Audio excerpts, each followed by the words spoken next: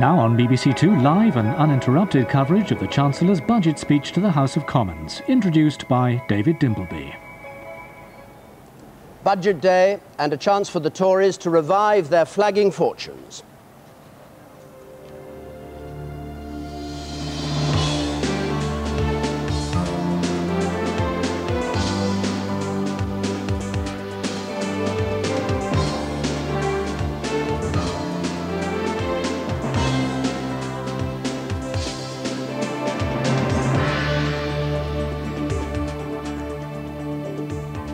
Good afternoon and welcome to the 1995 budget programme. This is the budget which could make or break the Conservative Party and its Chancellor Kenneth Clarke.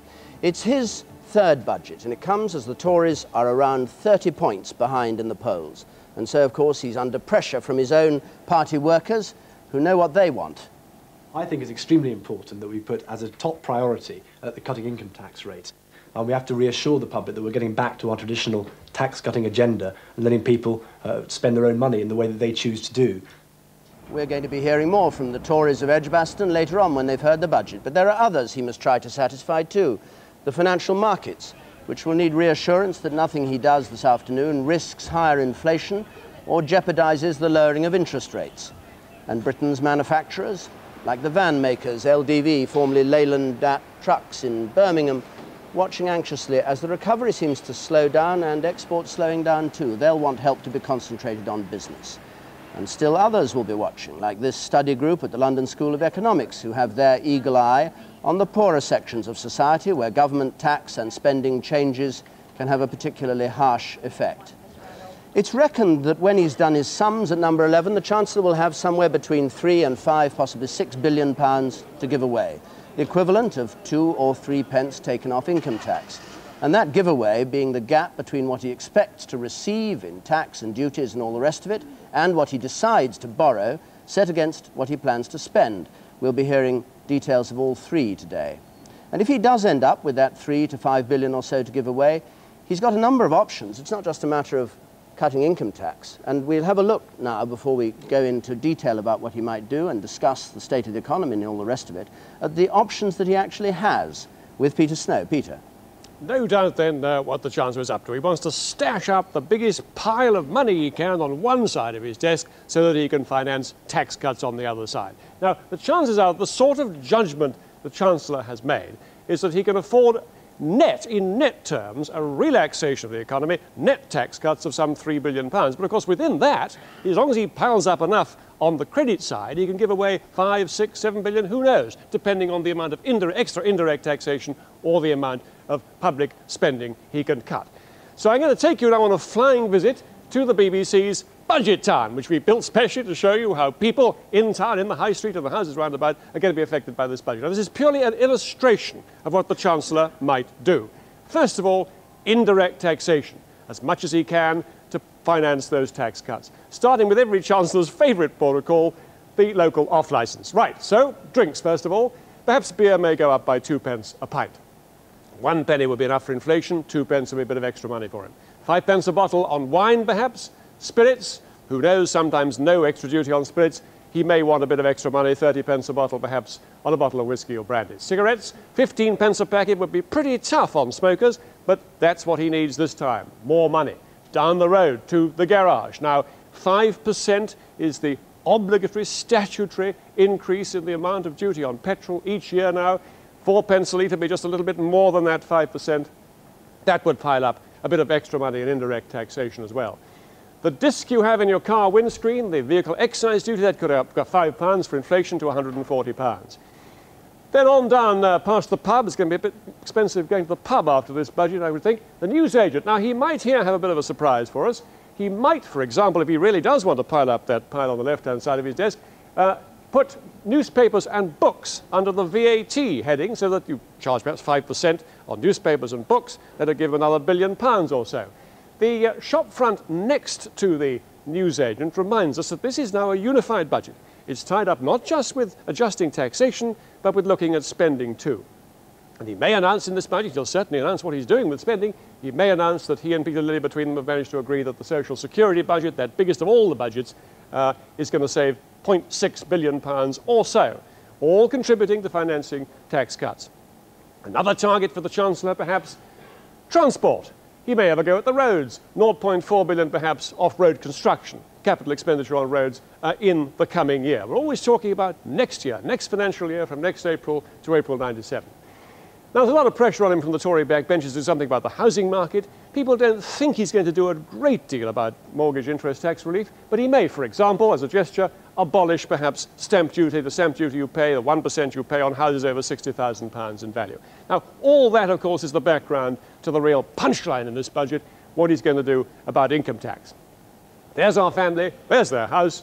What could he do? Well, first of all, he could go for the allowances. He could put them up just by inflation, 3% odd. That would see most people who are paying tax £1 a week better off. He could widen the 20% band on that bottom slice of income to perhaps by another £2,500. That would be another £2 a week that people would be better off.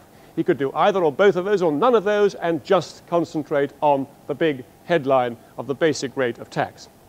The basic rate is now 25 pence in the pound. Maybe he'll cut it by a whole 2p. That would cost him £4 billion in a full year. That would be expensive, but that would create the headlines. And he might even go further than that. He might say, not only am I cutting it this year, I'm going to cut it next year, or plan to cut it next year as well by a further perhaps 1 pence, bringing it down to 22 pence in the pound by April 1997. So there's a sort of broad background. He could put all those together or do them separately or whatever. But of course the background, all the time he's got to think about what Labour are promising. Labour are promising to try and get the starting rate of tax down to 10%. So he wants to try and trump Labour somehow as well. David.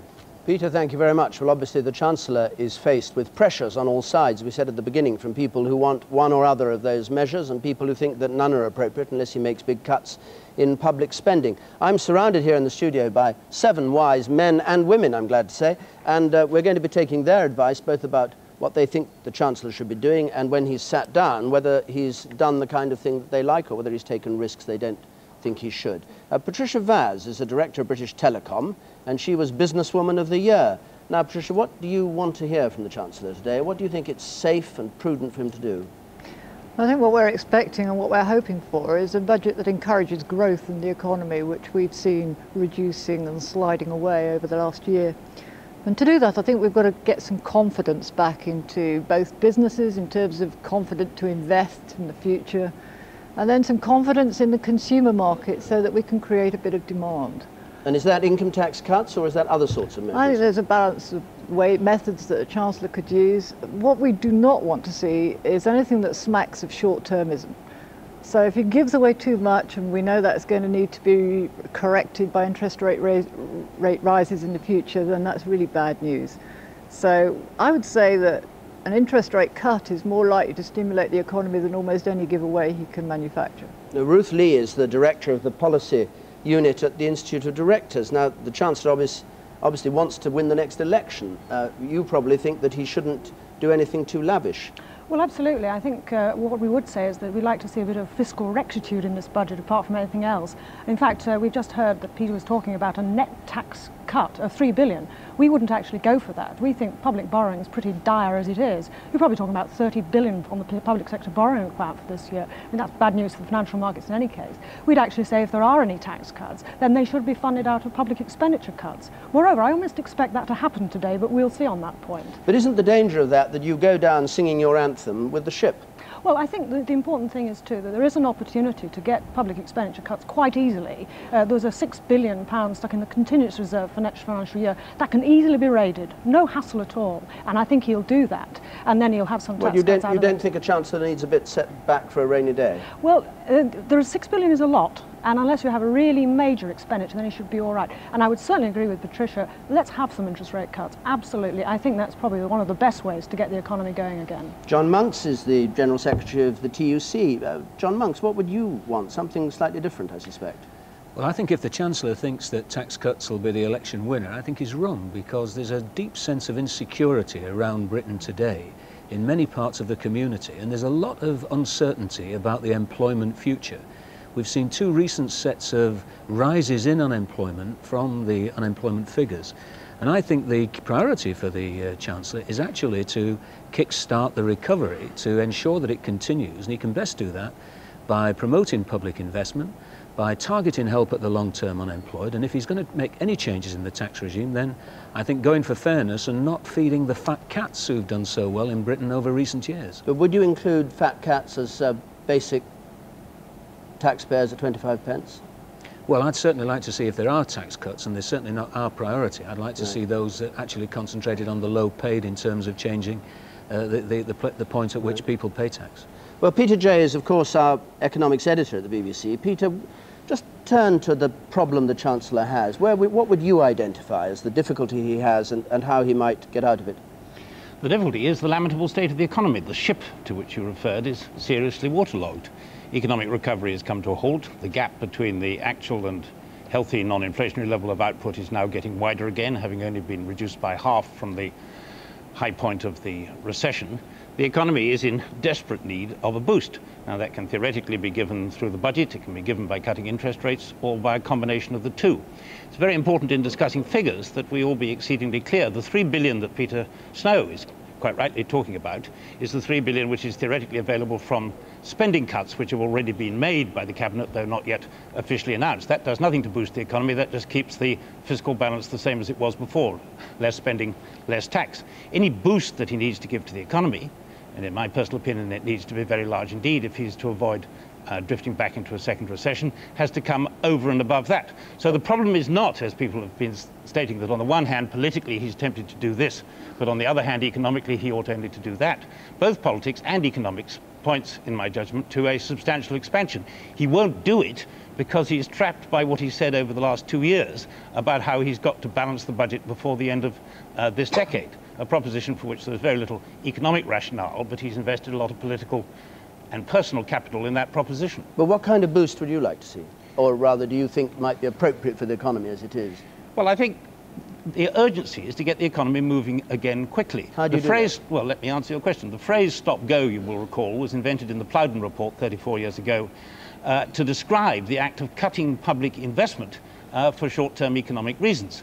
If there are big cuts in public investment in order to achieve this 3 billion saving, which is what we've been led to expect, that is going to have an immediate and big effect on the economy. To counteract that, I very much doubt whether the kind of interest rate cuts which he might be able to persuade Eddie George, the Governor of the Bank of England, to accept are going to be anything like enough. You therefore need tax cuts which have a big and fairly immediate impact effect on people's spending. You haven't given a figure. I asked you whether you had a figure in mind. Well, I think that he needs to give the economy a boost of something like 1%, 1 to 1.5% of GDP, and that amounts to a figure of between £6 and £9 billion. Right, thanks very much. Andrew Britton, do you agree with that? I agree that the economy is slowing down and that a stimulus is needed. I don't think I would feel it was safe in current circumstances to give as big a boost as Peter Jay has suggested, because I think that would backfire in terms of the effect that it would have on financial markets. What I would like to see is the increase in demand in the economy targeted particularly on the areas of the economy in which demand is weak. So it's not an overall tax cut that helps everyone, but something rather carefully targeted to help the people who need it most. Last year's budget was a budget for the unemployed. I think we should have another budget for the unemployed this year. Not enough was done in the last budget to get jobs created, and since that budget the fall in unemployment seems to have come to a stop. So that's where my priority would lie. You were one of the wise men who advises, you are one of the wise men who advises the Chancellor. Do you agree, and do you say to him what Peter Jay said a moment ago, which is that the economy is running seriously below its potential and therefore we're in danger of it going back into recession?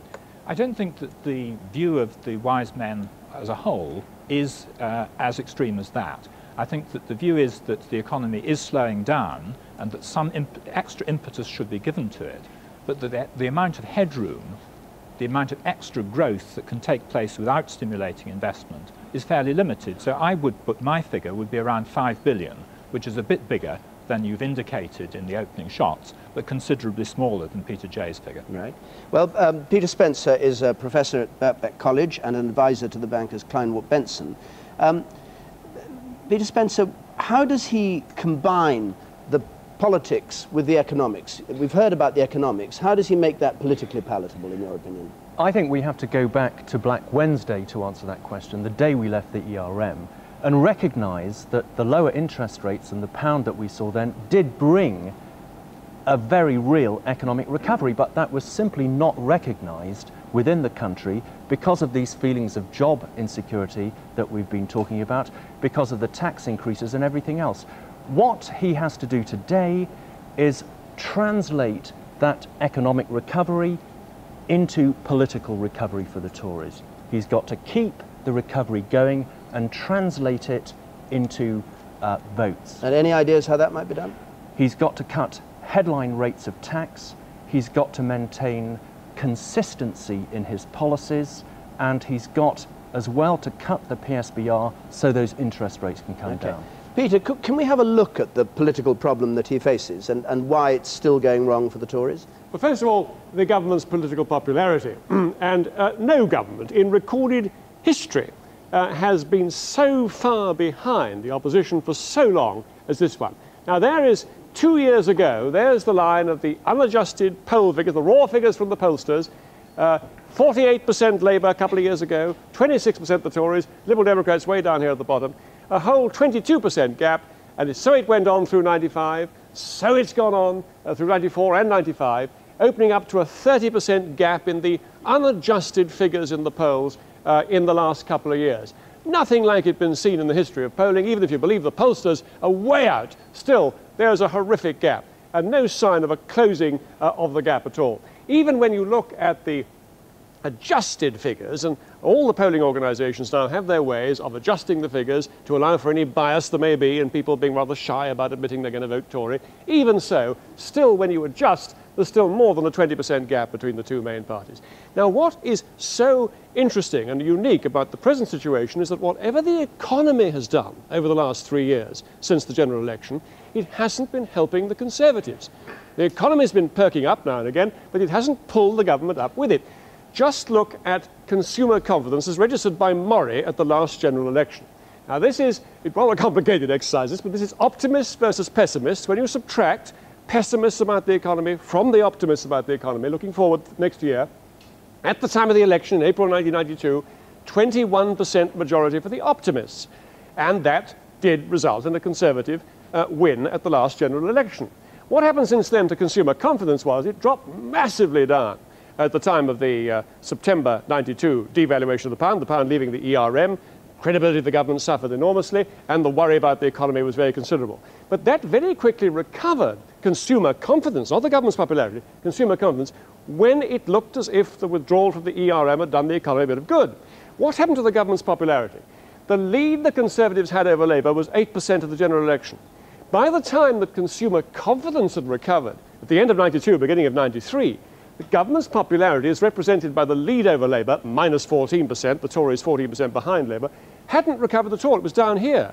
And over the next couple of years, consumer confidence bubbling along there. This is Murray's level of consumer confidence, the optimists minus the pessimists, bobbing along here, occasionally showing a plus figure, down here now at minus 16%. But the government's popularity, the lead of the Conservatives over Labour, the actual lag behind Labour, looked like a negative lead, down here now at minus 29%. So there is the picture then. The government's popularity apparently suffering a huge, as Peter Spencer was saying, a huge thump of credibility here in the middle of 92, end of 92, not recovering at all the way down there, in spite of consumer confidence bobbing along at the top of the screen. And when you look at another, perhaps this is borne out more graphically by another measure of the impression people have about the two parties. Here is the Conservatives. When asked the question, who handles the economy best, more people at the time of the last election thought the Tories were more efficient at handling the economy than Labour. But look what's happened since then. In spite of economic recovery, no matter what's happened to the economy, interest rates or anything else, the Labour Party has been building up its lead over the Conservatives on their impression of being competent at handling the economy. David. Well, that's the chill wind that's blowing through the Tory ranks, and Steve Richards, our political correspondent, has been in Birmingham to two constituencies that could, as a result of that feeling, be very vulnerable, or could be quite vulnerable, or potentially vulnerable to Labour at the next election. So he went to Birmingham. He began by going to the theatre. Since 1987, your shirts have always been kept on the third shelf down. They haven't been kept on the second shelf down since we moved from Woking. Woking? We weren't so well off in Woking, if you remember, darling. You had a smaller wardrobe. Middle-class angst in Middle England. This local production of an Alan Ayckbourn play may not be for real, but the fictional social and financial obsessions mirror the worries of real voters. For the middle classes, in what should be a safe Conservative seat here, taxes have gone up, house prices have gone down, and they've turned against the government. It's not surprising that just down the road from the theatre company, here at their local party headquarters, Conservatives are placing their hopes in the budget. It's been a difficult few years for them, but now they expect Kenneth Clarke to give them good news, and for them to reap the political dividends. The local MP is certainly looking for income tax cuts to help keep the map blue, but what she wants most is a boost for manufacturing industry. Of course, cuts in income tax are important in that people need to feel they have more money in their pockets to spend. But then again, if you don't get the base right of these great industries, then sooner or later, whether people have got more money in their pockets or not, there's a difficulty. But under the approving gaze of a 3-times election winner, activists are looking to tax cuts for their political salvation. Well, I think the most important thing you must do is to reduce income tax by 1 or 2 pence in the pound. I think our supporters expect that, and we have to reassure the public that we're getting back to our traditional tax-cutting agenda and letting people spend their own money in the way that they choose to do. So I hope it reduces income tax by that amount.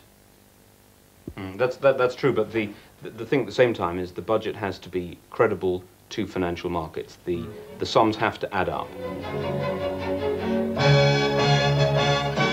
A city created by its markets and by the inventiveness, determination and vision of its people.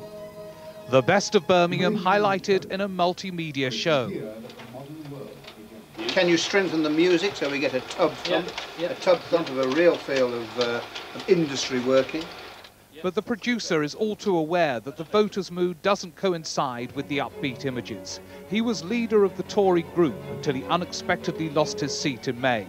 Now he says it's time for the budget goodies to be handed out. It is uniquely important because it is the one last attempt they've got in financial terms to encourage people to understand what conservatism is all about. And trying to do that, possibly within 2 or 3 months of a general election, will be seen as a buy-off.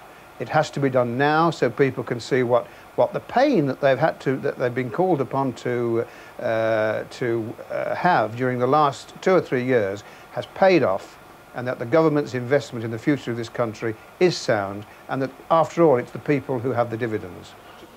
But the fluctuating fortunes of manufacturing in the West Midlands mean that when Tories seek tax changes, they're not just talking about income tax cuts. Concessions for firms like the van makers LDV, recovering from recession and now investing £8 million in a new robot line to improve production, are seen as a priority. And if more companies are to invest in new plant, they argue that lower interest rates are at least as important as cuts in the basic rate. Well, the majority of our business is supplied to the automotive industry, and at the moment we're seeing a marked downturn in demand. So I think that he has to boost demand immediately, otherwise we could face a new recession. So I'm looking to see disposable income increased, and that can be through a combination of tax cuts and interest rate cuts, and I feel he has to do both. Why do you think demand is going down? What is it that is stopping people putting money in their pockets at the moment then, do you think? I think it's a lack of confidence, a lack of the so-called feel-good factor. People are reluctant to make any long-term commitments. They're just looking for today. They won't even look to tomorrow. And something has to be done to induce them to go out and spend on cars and other domestic items. Birmingham is not untypical, with its mix of industry, shops and nearby suburbs, where the Conservatives have prospered until recently. But although tax cuts would be popular, there's also a demand for spending on decent services, from hospitals and schools to Birmingham University, where there's a warning of the dangers Kenneth Clarke faces if he makes a quick dash for electoral popularity. I think this is the real danger, that political expediency is going to win over economic sense, that there will be too big a tax cut, that it will be impossible to rein in government expenditure, the government will end up borrowing more, and that's going to really create problems for the economy foreign exchange markets, financial markets going to react badly to that. Income tax cuts may grab the headlines, but not necessarily the votes in areas such as this. It's the return of the elusive feel-good factor which would encourage some Conservatives to return to the fold. Only then could John Major, with any confidence, let the real theatre of an election campaign begin and anticipate the curtain finally closing on the economic anxieties of Middle England, if not all the social ones. We could even meet somewhere and have a session. Meet somewhere? Yes, I'd like that. Goodbye. Goodbye. Who is that? Who was that? No one you know. Just a boy I was at school with, dear.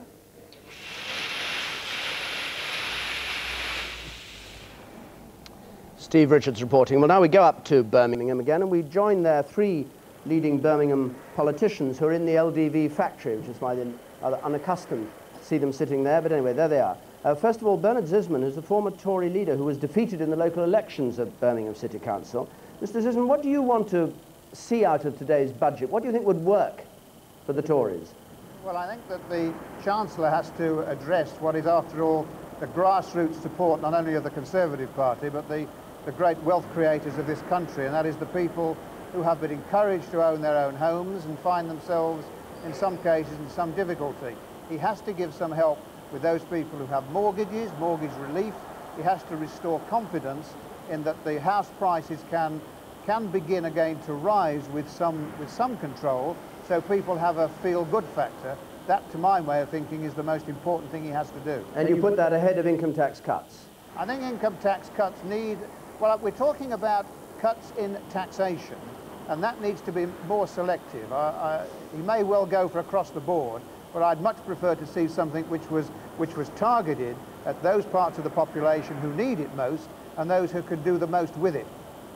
Not just the headlines, in other words, not just the headline grabbing. Teresa Stewart, the leader of Birmingham City Council, the new leader, what do you think ought to be there then for the Tories? I mean, you obviously very critical about the way things are going. What would you like to see happen? More investment in schools, in social services, in the vital services run by local authorities all over the country. That will create jobs and will provide the extra investment in our future. Do you see this as a political battle between the two parties, where victory is going to be decided by the political reaction rather than what happens to the economy? I mean, do you think the Tories are after good headlines today? Certainly. It's probably their last budget, Kenneth Clarke's last budget. It's his final chance to try and win victory for the Conservatives.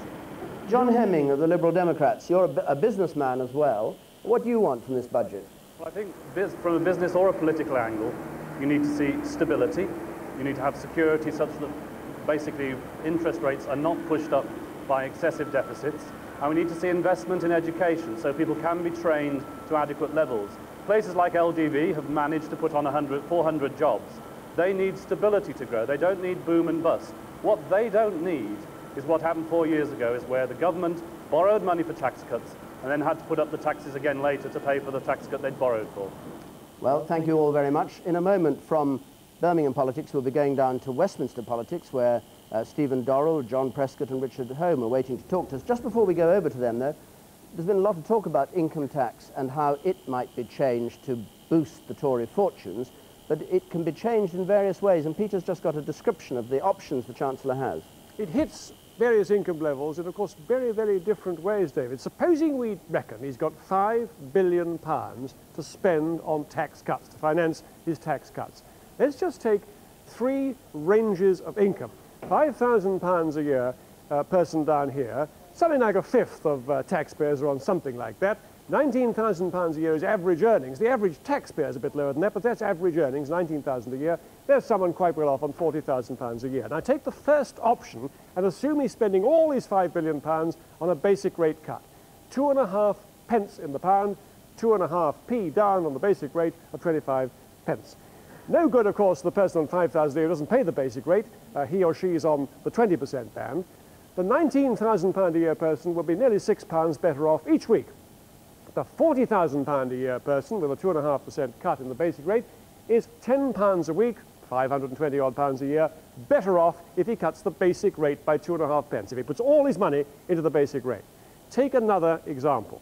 He could make the 20% lower rate band effectively the basic rate by widening it by some £6,000. He could make the lower rate 20% band the rate which most taxpayers pay. Supposing he went for that. Then, again, no good to the person only paying 20% already, but the £5.77 would be the tax cut for someone on £19,000 a year, the same amount for the person on £40,000 a year. Perhaps quite an attractive political option, achieving the Tories' objective in one go, the 20% basic rate. Another way of doing it is to raise the thresholds, the allowances, by a full £800, the full £5 billion going on that. £3.08 this time for the person down here on £5,000 a year, only £3.85 for the average earnings person, and £6.15 because, of course, they get the full allowance against their 40% tax for the person on £40,000 a year. So that would be better for the person down here who's worse off. Now, what about Labour's idea of introducing a 10% starting rate? Spend the whole £5 billion on that and see how wide you can extend a 10% rate before you have to go up to 20%. That would mean, for the £5,000 a year person, something like the same amount as the thresholds would give them, £2.85 a week tax cut, £4 a week tax cut for the personal average earnings, £4 a week for the £40,000 a year person there. So looking at all four of those options together, it very quickly becomes apparent that the biggest piles for the middle incomes and top incomes are the ones you get from cutting the basic rate of tax, the 25 pence basic rate of tax. But if it's a question of doing the best you can for the lower paid, then you've got to choose between raising the thresholds and cutting the starting rate, the 20% rate at the moment, to perhaps 10%. David. Peter, thank you very much. Well, let's go down to Westminster and join the politicians. Stephen Dorrell, the Health Secretary, is there for the Conservative Party. Mr. Dorrell, from Peter Snow's pictures, it looks as though the 10% proposal that Labour put forward shouldn't have been rubbished in quite the way the Tories rubbished it, that it does work quite well for people across the board. Well, there are 2 points to make about that. The first is that it's all very fine talking about tax cuts, reducing rates, whether 10p for income tax or the reduced rate of the enhanced capital allowances that Gordon Brown has promised, or more generous VAT treatment. All of that is moonshine unless you demonstrate how you're going to cut spending in order to be able to make room for those reduced tax rates. That's the first point to make. And the second point, actually even more important, is that when you look at a budget, you mustn't just look at the effect of the tax changes directly. What you must also do, because in the end it's more important, is look at the effect on the economy as a whole, because it's the performance of the economy as a whole that pays for people's improved living standards. That's why I very strongly agree with the Birmingham industrialist who said that what we need is a period of responsibility and stability. And I profoundly disagree with what Peter Jay said some time ago, calling for tax cuts, which if you add them all together would sounded like a total of £12 billion. I think it's extraordinary that the BBC's economics correspondent should think that would be a responsible way of proceeding. Well, the BBC's economics editor, Peter, I just ought to let you to reply to that, if you would, and then we'll go back down there. Well, it may sound extraordinary to the Secretary of State for Health. It will not sound extraordinary to the Chancellor, because the Chancellor is familiar with what is happening to the output of the economy. The output of the economy is now running 3.5% below its healthy non-inflationary target level, and the gap is getting bigger. It's growing at an annual rate the last quarter of 1.5%. It needs to grow at 2.25% to stop the gap getting bigger. It needs to grow faster than that in order to close the gap. A stimulus of something like 1 to 1.5% of GDP was the absolute minimum required to achieve that effect without any risk of inflation. Stephen Dorrell? I'm not the only person to whom that sounded extraordinary. All the other commentators around your table were in varying degrees talking about the importance of stability and the importance of ensuring that tax cuts are paid for not by increased borrowing, which was what Peter was arguing for, but by reduced spending. All right, John Prescott, could I come to you, the Deputy Leader of the Labour Party? Now, the Labour Party hasn't spelt out what it wants. It talks about things in generalities at this stage. At the end of today, when we've had this budget, are you going to come out and say whether you support what the Chancellor's done or not, depending on what he says? Are you going to come clean with the electorate? I reject your argument that we talked in generalities. What we've said is we want to judge this budget against what it does for the economy and not the Tory party interests. All your experts have made clear that there's a fall in the demand of the economy. We have to deal with this deficiency, and we also have to deal with the problems of investment. Now, if the government say to us that they're going to cut £3 billion in public expenditure,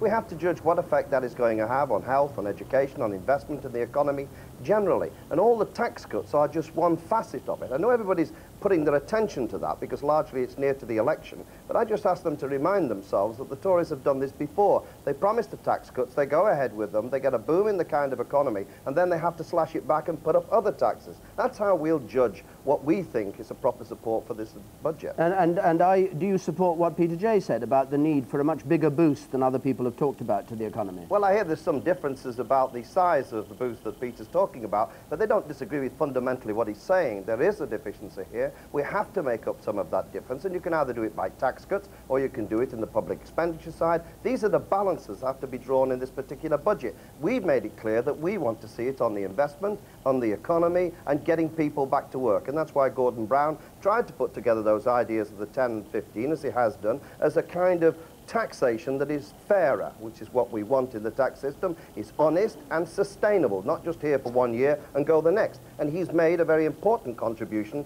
to the argument of the role of tax and the development of the economy. Richard Home, you're in charge of the Liberal Democrats' campaign when the general election comes, and the Liberal Democrats have been very critical of Labour on this and say that there should be higher taxes to pay for government spending. Isn't the true position that they're being cautious because they think they're close to power and you're not, and therefore aren't?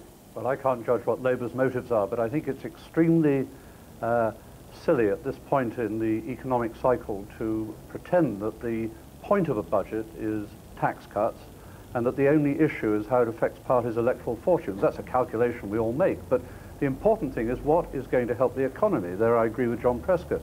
I don't take the same view as him, that it should be an auction between the Tory and Labour parties about who can give the biggest cuts, and that's what I'm afraid we're going to get in the next few days. What we would do is three things. First of all, take the lowest paid out of tax. That'll help employment. That'll get people who need it a real boost to get back into work. Secondly, we would invest, and we've said this before, and I think it's got a good response, invest in education, because although Peter Jay wants a short-term boost, what this country really needs is a long-term boost of higher skills. And I think that the third thing we need is a cut within the foreseeable future in interest rates. I don't believe that will be done by continuing to pile up public borrowing at the rate the government is, which amounts to something like £1,000 every second. The public sector borrowing requirement is at this moment increasing. It's a time for us to be prudent instead of profligate on tax cuts. Stephen Dorrell, could I just come back to one point with you? It's been said by your own Chancellor that since the last election you've put up taxes, despite saying you wouldn't, by 7 pence in the pound. And today the talk is of a possible 2 pence in the pound on income tax, something like that. Do you accept that voters will be judging your tax measures in the light of what's happened since the last election and won't be too persuaded by a small increase today? I certainly think people will look at the changes we introduced today and judge them by their total effect on people's living standards. That's actually something on which all three of us here have agreed. We have to look not just at the net change in 24 hours over which the Chancellor delivers his budget.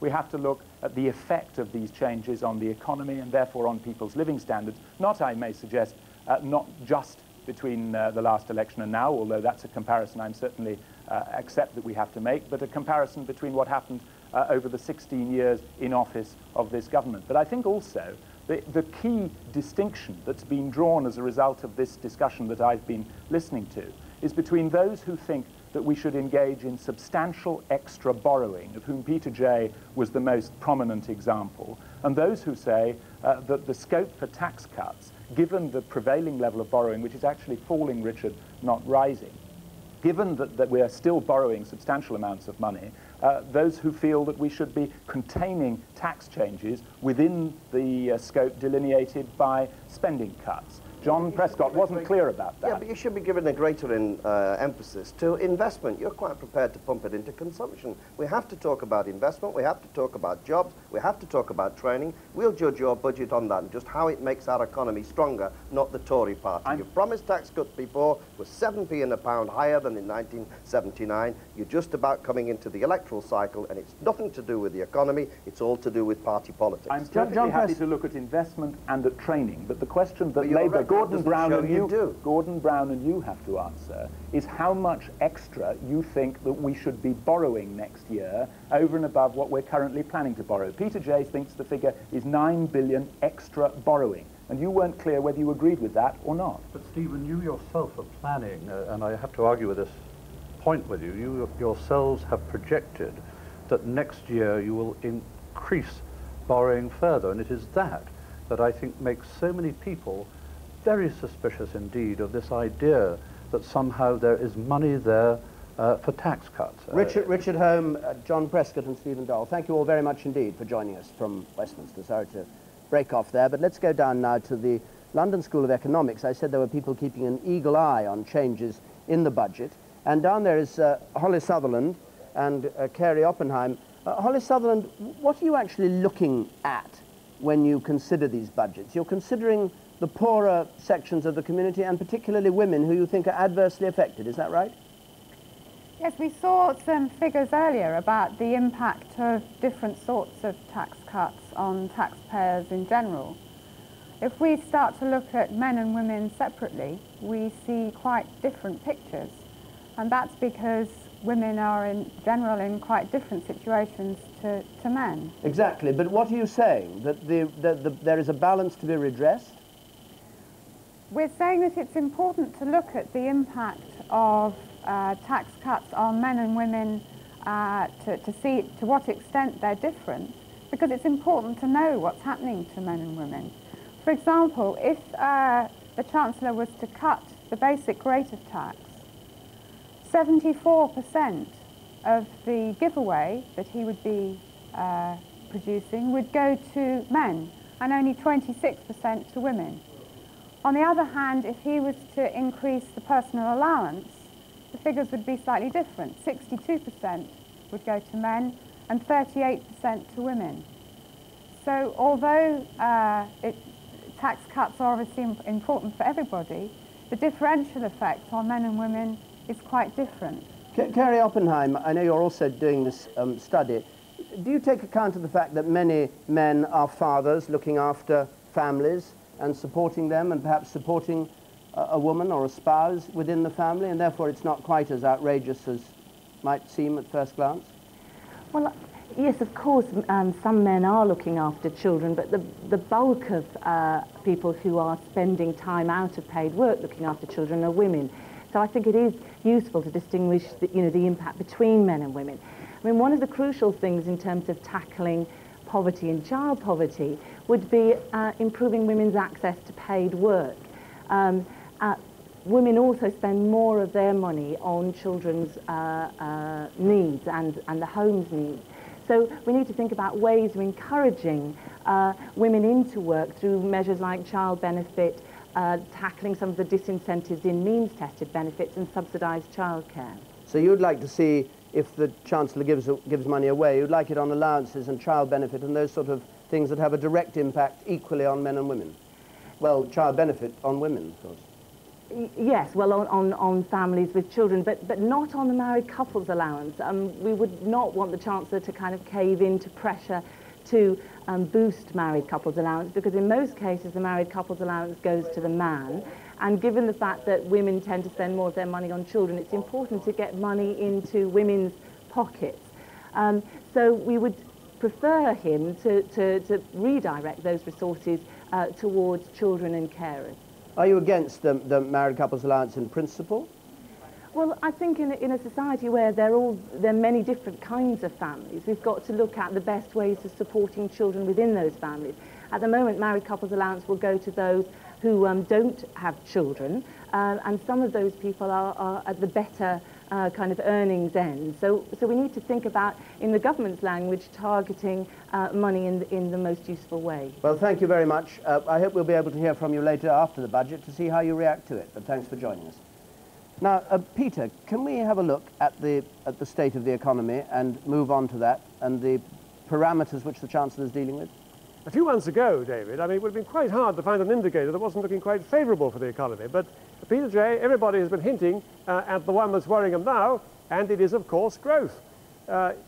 Again, for the last 3 years, things have looked fairly rosy. You have to go right back to 1991 to remember the recession, minus 1.5, negative growth in the last quarter of 1991, popping through the 0 point here, and just at the end of 92, 0.4% in the last quarter, and then, of course, rocketing up to a peak of something like over 4%. But then look what's happened. Now, I rang Goldman Sachs, who are giving us their forecasts for the next year, only 2 weeks ago. And this figure for the last quarter of 1995, they were saying, was 2.2% estimated growth in the last quarter of 1995. Their estimate now for next year is that there will be a trough down to 1% here, 1% growth for the first 2 quarters of 1996. And that, of course, reflected in unemployment. When you look at unemployment, crashing down from 2.9 million, 2.8 over the last 3 years, just the kind of picture the government want to see. Goldman Sachs 2 weeks ago, that would have gone down to 2.2 by the end of 96. Look what they're forecasting now. 2.4 million. As Peter does the sums for the Chancellor, here's the Chancellor himself coming out of number 11 with Gillian, his wife, and the budget box to the photographers outside in Downing Street. The brief pause for the photographers here. This is his 3rd budget. He's been before this Home Secretary, he's been at Education, he was Secretary of State for Health, he's 55 years old. His family came from Nottingham Colliery, where his father was a colliery electrician. He was educated at Nottingham High School, D.H. Lawrence's old school. He went to Cambridge and read law. He was the chairman of the Cambridge University Conservative Association, part of the so-called Cambridge Mafia. They were all friends in those days. Leon Britton, Norman Lamont, former Chancellor, Norman Fowler, Michael Howard, and John Gummer was his best man when the Clarke couple were married. And his reputation as Chancellor is that he's somewhat suspected by the right wing of the Tory party for his views on Europe and the ERM, and his style is swashbuckling compared with some former Chancellors. His discussions with Eddie George, the Governor of the Bank of England, on interest rates, of great interest. We remember earlier in the year he refused to increase interest rates when Eddie George said they should be, and says that he was vindicated. So a rumbustious figure who likes jazz and smoking cigars and going to the football match and doesn't care too much of his own appearance. And the man who said at the conference this year in Blackpool, so far this Parliament we've given you the hors d'oeuvre, not the main course. Well, we have to see what happens when he gets to the House of Commons, and begins his statement round about 3:30 this afternoon. Well, let's go now and look at Chancellors in general, and this conundrum that the Chancellor has, which we've been talking about here. The extent to which he does things purely for the economy, the extent to which he does things for his own supporters to win the next election. We sent John Pienaar, our political correspondent, to go and talk to 3 former Chancellors who've been in the same position that Kenneth Clarke is in. That's to say, who've had to introduce budgets shortly before a general election, and he got their views on the problems facing Kenneth Clarke. Lord Jenkins was a scrupulously cautious Labour Chancellor. He says former colleagues should work on their history before blaming him for losing in 1970. That is absolute nonsense, as a matter of fact, Dad, because people at that stage certainly were very disillusioned with election bribes clawed back afterwards. You have had a great tradition, I'm afraid, of rather improvident conservative chancellors. Blame, not always fair, was the lot of chancellors after election defeats. Kenneth Clarke, please note. Well, I think it's probably got rather worse for him at the moment, because you have this obsessive tax-cutting promising climate at the moment, to an extent I've hardly ever seen before. He's got a certain amount of guts, and he's got a certain amount of conviction, which he'll fight for more than most other ministers.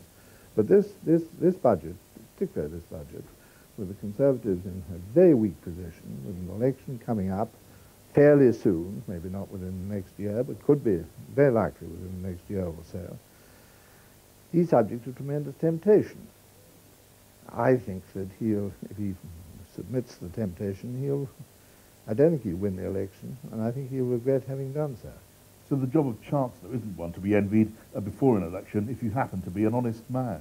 The sandcastles you build are almost all washed away, and washed away quite quickly by the high tide of your successor. Sandcastles or not, Lord Healy's inclined to defend his record. He denies playing politics in any budget, including 1974, with one election over and another rushing up. He says buying votes has always been a game played by the other side. I've only seen that happen with Tory chancellors like Lamont, going further back, Maudling and Barber, who really made a mess of it. Labour chancellors, Cripps, Gaitskell, Jenkins and me have never played fast and loose, because we know, in fact, that the public in elections is not very much influenced by a penny or two on or off the income tax. You may remember that before I became Chancellor, I warned my party that I'd have to raise taxes, and we won the election. In drawing up this budget, do you believe Kenneth Clarke would lean more towards protecting his economic reputation than in trying to deliver political results? I have the impression that he's very shrewd politically as well as economically, and he knows that he and his party will gain nothing if he plays ducks and drakes with the economy, in the hope that that will transform the prospects of the most unpopular government in this British history. Norman Lamont could testify that glory is an elusive commodity at the Treasury. VAT on fuel may have ended in tears, but he insists his pre-election budget contributed heavily to the victory of 1992, whether or not people are inclined to remember the fact. I think it did play a part in winning the election in two ways. Firstly, it led into the election theme of the Conservatives being the party that would cut taxes. And it, of course, was delivered on the night almost of the election campaign beginning. So it created an issue right from the start that led into the theme of the campaign. Secondly, the budget itself had one particular measure, the introduction of a lower rate band, a new starting point of 20%, which put the Labour Party on the spot, and they'd no idea whether they were for or against it. They were against cutting taxes, but this, on the face of it, appeared to help their voters quite a lot, and therefore they were completely at sixes and sevens in how to react to it. And I remember vividly Neil Kinnock being completely unable to say whether he was for or against it during his immediate reaction to the budget. So I think it threw them. To what extent do you believe the Chancellor can use this budget to turn around the fortunes of the party? Only to a limited extent, but perhaps a very important extent he can help. Let me say firstly that I think there will be more of what people call a feel-good factor next year, because I think the progressive tightening of tax increases, which has been at the root of the government's unpopularity, which was necessary but has been seen as a reversal of government policy, that obviously has been very unpopular, but that is ending. And next year we will see disposable take-home pay rising more quickly. So I think even before there are any changes in this budget, consumers are going to feel a lot better off next year anyway. I think he can do something to help that perception that things are better by having some affordable, prudent tax cuts, which is what I'm sure he will do because he has sensibly been a very cautious Chancellor, as we all like to be. We're joined now by Robin Oakley, the BBC's political editor. Robin, are we really to believe that they're as careful as that and do nothing to curry favour with voters? Well, no, chancellors before elections do have to take account of the political factor, but this is a chancellor who's in a cleft stick, really, because as much as he's got to cheer up Tory morale by producing tax cuts, he knows that this government is suffering not just from the loss of the trust factor on its taxation record, but from the very question of its economic competence. The time when the government dived in the opinion polls was when they were forced out of the exchange rate mechanism of the European monetary system. That was seen as a huge reversal of their economic policy. They've never recovered from that moment. And therefore, he's got to show in anything that he does in this budget that he is competently managing the economy, that he's not upsetting the city, that he's not producing anything which could have an adverse effect, say, on interest rates. And he's got to balance that against the political need to lift the morale of his party and to encourage some kind of feel-good factor, which can probably only be done by something which gives a pretty cheerful headline. That's why a lot of Tory MPs are going about today saying 2p or not to p, that is the question, because they think 1p on off the standard rate of income tax won't be enough. OK. Peter J., do you believe in Chancellor's rectitude that we saw on display a moment ago? Well, the only precedent for that was Stafford Cripps in 1950, who actually refused, told Attlee he would not introduce the budget if he held the election after the budget, and forced Attlee to hold the election in February of that year, which was a disastrous month for the Labour Party and which wiped out Labour's huge majority. The other interesting precedent is Roy Jenkins. Contrary to what he said, I suspect that if he had introduced the kind of budget that Ken Clarke will, announcing tax reductions over the next 4 or 5 years, thereby preempting the opposition party, he might have won the 1970 election. So chancellors can certainly lose elections. Whether they can win them, as Norman Lamont says, is more arguable. A lot hangs on how much the Chancellor decides to borrow today, and let's talk about that because we've had general discussion about it. Peter, what are the options he's got on borrowing? Peter Snow. Well, let's look at the constraints on borrowing then. The public sector borrowing requirement, everybody's been talking about it. It's the difference between what the Chancellor draws in taxes and spends in spending plans. And here is the story of the PSBR as presented by the Chancellor in November last year at the time of the last budget.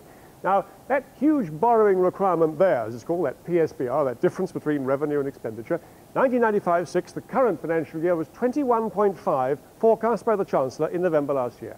13 billion was the PSBR, the borrowing requirement he reckoned he'd have to have in the year for which he's budgeting today, dropping down here, dropping right down to the line here with 1 billion below the line, 1 billion here, which he could repay the national debt with by the year 2000. So things looking quite rosy and very much a downhill trend. Now, come the decline in the growth factor and come the slowdown in the economy by the summer, his summer forecast was suggesting that things were looking a little less good. 23.6 billion, the borrowing requirement, he reckoned, for 95-6. The coming year up to 16 billion, the borrowing requirement. Without any tax changes, 5.5 billion in 77-8, and then on down there. Now, Goldman Sachs, who are doing the forecasting for us in the city, they reckon that at the moment, even without any tax changes, the borrowing requirement for the current year is up to 28 billion, 17 billion for the coming year for which he's budgeting this time, 11 billion, and this time 3 billion borrowing requirement even as far away as 98-9. Now, that's the one to watch. And the question is, how much can he in net terms increase that 17 billion PSBR for next year without getting into dangerous waters? Now, as purely a ballpark figure, and I'm sure Peter J. will talk about one quite different, 20 billion is about the 3.5%, which is thought to be by most of the pundits as the sort of sustainable level of borrowing, 2.5% of national output. 25 billion would be the top end, about the 3%, the sort of Maastricht criteria and so on. So anything up to 20 billion, people might say, well, that's all right. Above 20 billion, he's beginning to get into risky waters, according to many economic pundits. And Peter J. may argue with that. David. Peter, thanks so much. Well, let me bring in John Whiting, who's a regular on these programmes now, tax partner of Price Waterhouse, keeps an eye on all the figures and will be explaining any of the changes in income tax after the budget statement is over. But just on this point of what the Chancellor can do and on what kind of risk he can afford to take on borrowing, what's your opinion? I think he can afford to take a bit of a risk and therefore give away a bit, as people are saying, and that probably points to, as Peter Snow was saying at the start, net tax cuts of 3, 4, possibly even 5 billion. But actually I'm rather expecting that slipped in with some of the tax cuts, which will be headlined with income tax cuts, there'll be a bit of a taker with excise duties, the beer, perhaps the cigarettes, possibly even a little VAT increase. That would be a bit of a wild card, but to show he's got a bit of fiscal rectitude for the city. Steve Barrow in the city with a chemical bank. Everybody's very frightened of your reaction. We're always told we have to keep an eye out for city reaction. What do you think he can do? Are you worried about what might happen to interest rates or inflation if he gives away too much? Well, we're certainly worried about the prospects for lower interest rates if he plays fast and loose with the budget. I think that many people in the city feel that if the economy is slowing down, as the evidence currently suggests, if the Chancellor's worried about that slowdown, as I think he is, then he should really be cutting interest rates and not really cutting taxes dramatically in order to try and strengthen the economy. So we'd be looking today basically for a budget which is broadly neutral, that any tax cuts are paid for by spending cuts, and in the very near future he can follow that up by cutting interest rates. Well, what would you do if he put another 9 billion back into the economy, as Peter J was talking about, to give it a boost? What would the city reaction be to that? Well, panic in a word. I think that there are certainly some people in the city who do share Peter Jay's view. There's a widespread of opinion, but I think if you want to take the average market view, they're really looking for tax cuts more in the 3 to 4 billion area, and I think that 9 billion would be way too much for the city. Thanks very much. Well, Alan Amy is the director of LDV up in Birmingham. What do you want from this budget? You've heard what's been suggested, but from a businessman's point of view, wanting to export your vehicles, what do you need? I need a commitment to the longer term. I'm very, very concerned as we look at the budget today that we're looking at short-term issues and short-term stimulation of the economy. I'm looking for a much longer-term view, and what I'd like to see is that Ken Clarke would put the country first and perhaps politics second. We talk about tax cuts. I wonder really whether the public, certainly myself, people that work here, are looking for tax cuts rather than looking for a commitment to training, to development, to stimulate the economy generally. Do you want a straight stimulus to the economy in the form of more money put into it? I'm sorry, I didn't hear that. Do you want a straight stimulus to the economy out of today in the form of more money put into it? I don't think the economy is too bad, actually. Inflation is down, interest rates are coming down. I think we've got steady growth. I actually think the economy is not doing too badly. I think steady as she goes is the issue. Steady as she goes, and look at diverting some of the funds that are currently available into areas that will stimulate the longer term growth rather than the short term. We've got a couple of minutes before we go down to the House of Commons for Prime Minister's questions at 3:15, which we'll do. We'll then take the budget statement, and we'll then hear from the Leader of the Opposition, Tony Blair. Not the whole of his speech, but the opening part of it, because the main response by Labour is given tomorrow. But we'll be recording that speech, and we'll turn round bits of it. So that's what we're doing in a minute or two from now. But before we do that, Ruth Lee, what's your reaction to everything you've heard so far in this? Well, I stick to my basic view that fiscal rectitude is absolutely essential. But I wonder if we're actually getting a bit too pessimistic now about the economy. Sure enough, the latest numbers have looked very poor. GDP grew very little in the third quarter. Manufacturing output seems to be down. Retail sales hasn't grown for 18 months. But next year, there will be some stimuluses to the economy. I expect interest rate cuts. There'll be some pickup in global growth. That will help our exports. And I think finally, there are quite a lot of windfalls coming the consumer's way. After all, the Rex are going to give 50 quid away to everybody.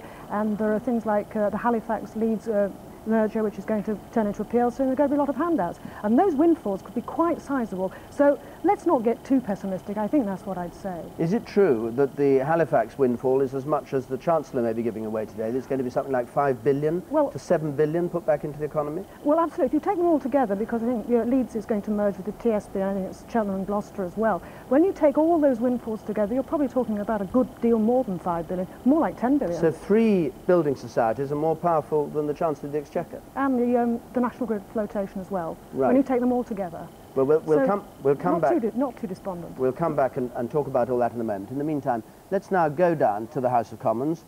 We join Rob Orchard, who's our commentator there today, to set the scene before Prime Minister's questions. Rob. Thank you, David. Well, a few moments ago, the Prime Minister and Tony Blair both entered the chamber. Tony Blair and Mr. Major had a brief word behind the Speaker's chair. They were all smiles. Then Tony Blair waited while John Major took his place on the government front bench before he took his place, both of them to rousing cheers from their own supporters. We're now just ending defence questions. The Defence Minister, Mr. Soames, who's been the centre of some controversy himself, has been answering questions. He even referred in slightly quick mode to his comments about paranoia of the Princess of Wales interview. He said that one of the Labour MPs was clearly suffering from paranoia, and people seem to take that in light-hearted mood today. So in a few moments, this very packed chamber will be hearing Prime Minister's questions before the budget statement. Mr. Major today celebrating 5 years since he actually became Prime Minister. The Commons was particularly full for defence questions. Beforehand, many MPs were taking their places before prayers at 2:30, and the benches were, we could see a whole series of the little green player cards which book their places. Now the first question, Prime Minister's questions from the Scottish nationalist Margaret Ewing. This morning I presided at a meeting of the Cabinet and had meetings with ministerial colleagues and others. In addition to my duties in this House, I shall be having further meetings later today. Mrs. Ewing, Madam Speaker, whilst recognising the very significant role the Prime Minister has played in the Northern Ireland peace process, he will understand there is now widespread concern at what appears to be an impasse. In these circumstances, does he now feel it is time to establish an international commission to help move matters on. Yeah. Well, I'm grateful to what the Honourable Lady had to say in her opening remarks. I naturally hope we'll soon be able to launch what has become known as the Twin Track Initiative. I've had further conversation with the Irish Prime Minister earlier today. I expect to speak to him later on this afternoon. There are still some important points outstanding, and it's too soon to say whether and when we might reach agreement, but some progress has been made. Neville Trotter. Remind my right honourable friend of the massive Siemens plant building at this time on Tyneside. Is he aware that with £1,100 million of German money, this is the biggest investment in Europe? And is he aware that with 700 million planned exports every year, the plant could have gone anywhere in the world? And is not the decision to put it on Tyneside with the thousands of jobs that result a tribute and proof of the attractiveness of Britain, of the soundness of the economy, and of the success of government policies? Well, it is certainly a very welcome investment, Madam Speaker, as indeed is all the inward investment that we've seen over recent years. What is very refreshing is that we're receiving inward investment not just from outside the European Union, where we have had the bulk of inward investment into Western Europe for many years, but also reinvestment from one part of the European Union to the United Kingdom. And I think that does reflect our tax structure, the opportunities in this country, the fact that we're not committed to very high social costs, and the skills of the British workforce. Tony Blair. Madam Speaker, does the Prime Minister recall giving a firm pledge that after rail privatisation fares would be capped? How is it then that we're now told that only 20% of intercity lines and 40% of the rest will be capped? Well, let me say to the right honourable gentleman, we remain committed to fares rising in line with inflation over the next 3 years, then falling 1% below inflation for the next 4 years. That is capping of fares. The right honourable gentleman will recall, of course, that when Labour were last in government,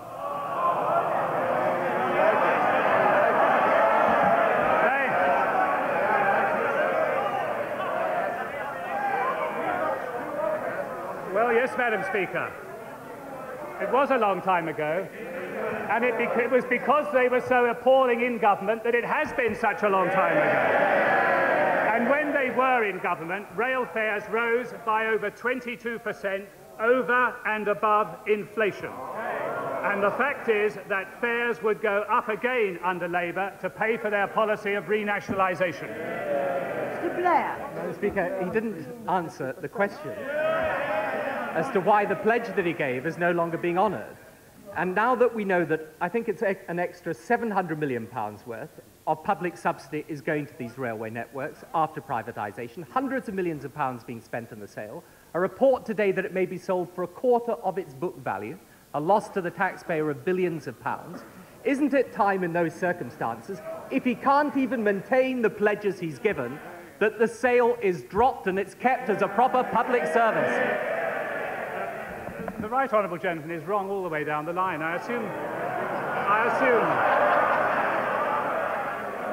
assume he's getting advice from the Deputy Leader.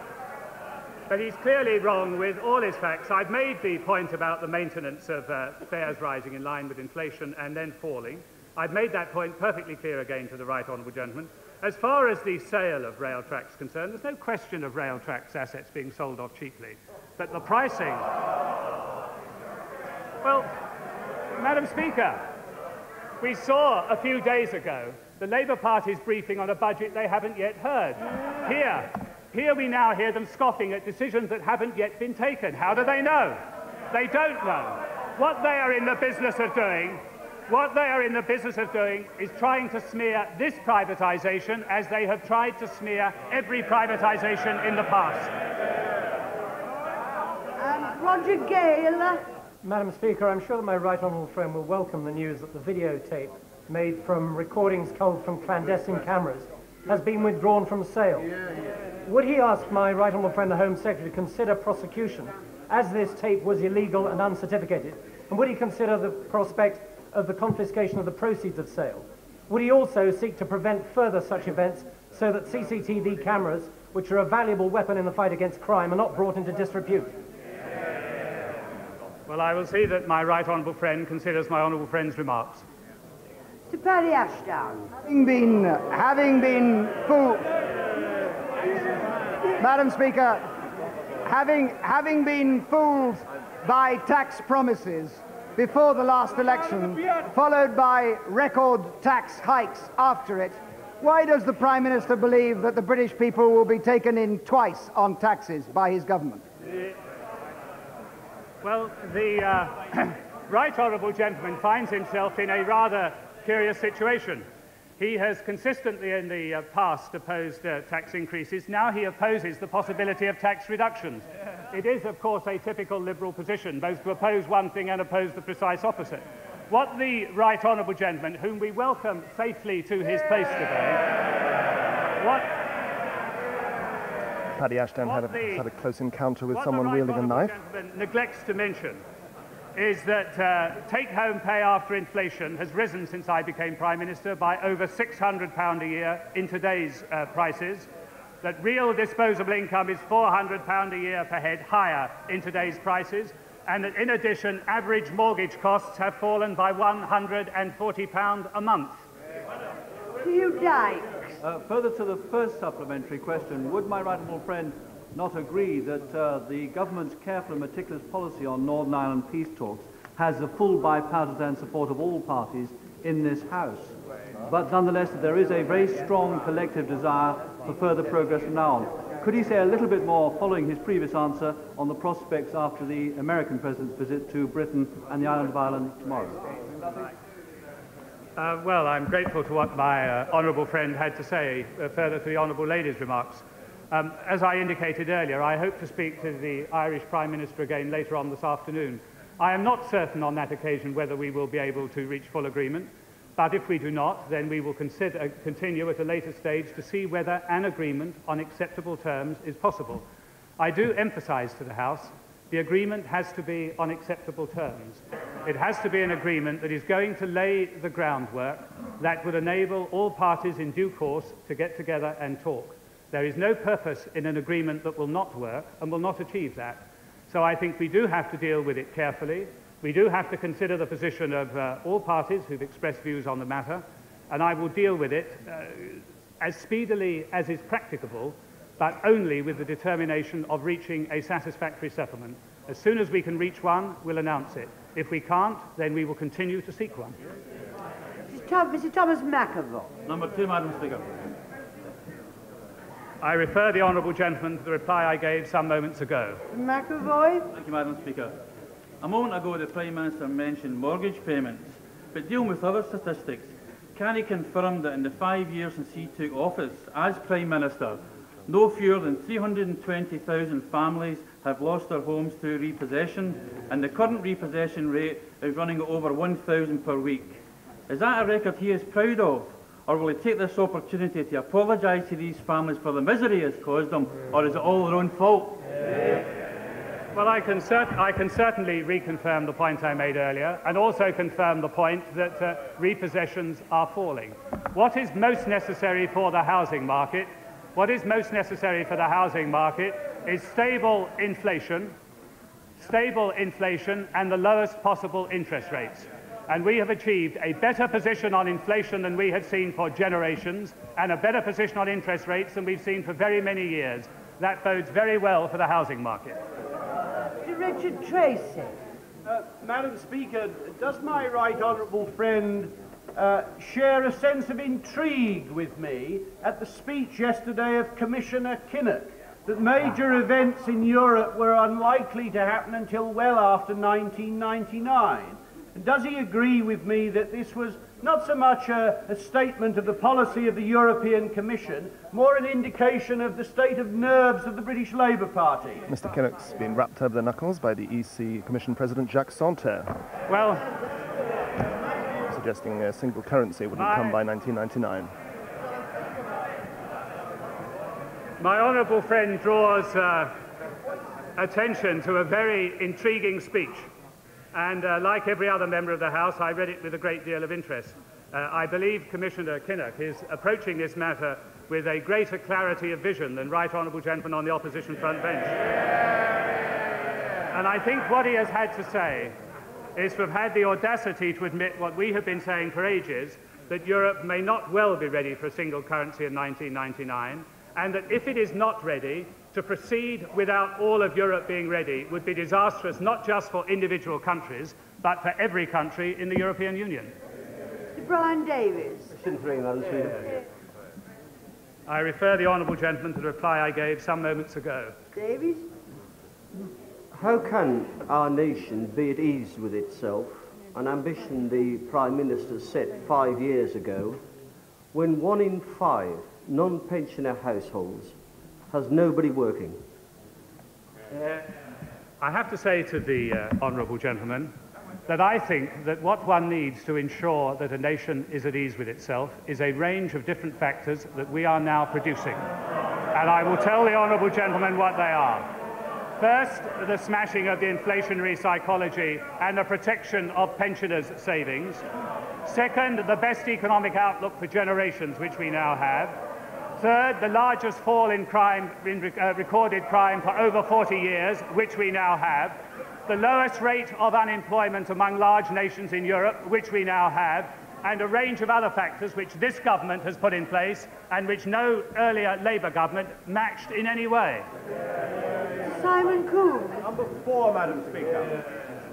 And the Chancellor's finally arrived in the chamber, standing quietly behind the Speaker's chair, waiting turn for his budget in a moment. My right honourable friend has seen the news today that Honda Motor Company is proposing to create 500 new jobs at its plant in Swindon. Is this not excellent news for the motor industry in this country, which was on its knees under the last Labour government? How would the prospects for investment such as this be affected if Britain were to sign up for the European Social Chapter as advocated by the party opposite? Well, I join my honourable friend in welcoming this news. I think it is good for Britain, and I've no doubt that it is good for my honourable friend's constituents. They join the workers of Black & Decker in Sedgefield. They join the workers of NEC in Livingston. They join the workers of B-Sky-B in Dunfermline, all of whom have benefited as a result of that sort of investment, and that sort of investment would not have taken place but for the success of this government's economic policy and this government's other policies. The reality is that signing up to the social chapter will add unnecessary costs to employers and put our record for inward investment at risk.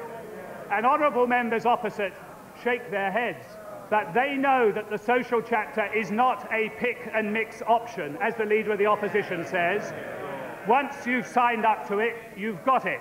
And if you have it, you might well not have those sorts of investments. John Speller. Number 5, Madam Speaker. I refer the honourable gentleman to the reply I gave some moments ago. Mr. Speller. On the 5th anniversary of his premiership, how does the Prime Minister justify having doubled the national debt during that period? I think if the honourable gentleman looks at the record of successive Labour governments, he might wish to withdraw that question. And what he will see is that we finance our borrowing properly. The last Labour government increased debt by an unprecedented amount. Mr. Wilshire. Further to my right honourable friend's earlier understandably cautious replies about Northern Ireland, can he confirm that a start to decommissioning remains a precondition of any all-party talks in Northern Ireland? Well, those who've read the building blocks paper that we published recently will see that it sets down specific requirements for the body's report and sets out also that the international body was not being established to make recommendations on when decommissioning should start. That position has not changed. That was a question from David Wilshire, Conservative. Presentation of Bill, Secretary Sir George Young. Now, this is the formal reintroduction of a bill to allow the building of a Channel Tunnel rail link from London to the port of Folkestone. Consideration will continue of that bill from where it left off in the last session of Parliament. Now, the Chancellor ready to deliver his budget. We understand from the Treasury he'll be drinking scotch, the only time that alcohol is allowed in the chamber. And Ken Clarke has his budget speech already out, so he won't be suffering the fate of George Ward Hunt in the 19th century, who opened the budget box to discover to his horror and embarrassment that he'd left his speech at home. Chancellor of the Exchequer, it may be for the convenience of honourable members if I remind them that at the end of the Chancellor's speech, copies of the budget resolutions will be available to honourable members in the vote office. Mr. Chancellor of the Exchequer.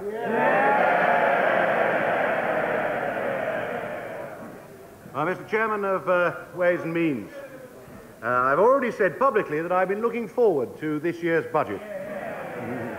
I'm enjoying each budget a little more as I get nearer to my aims.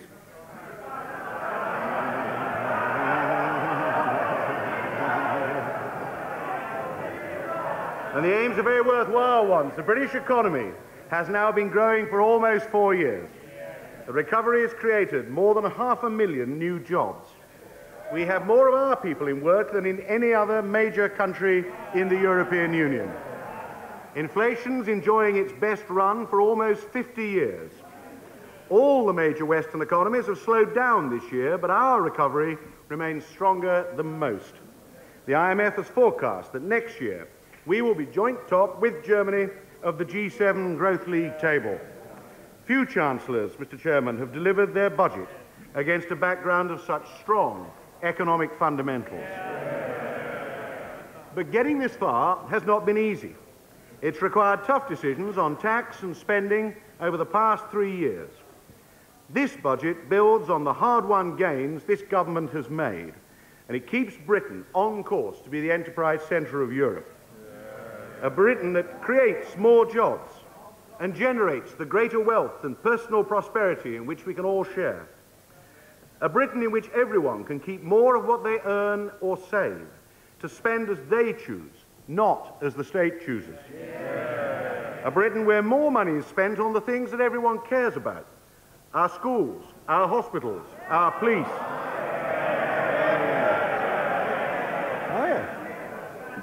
The people of this country believe in these goals.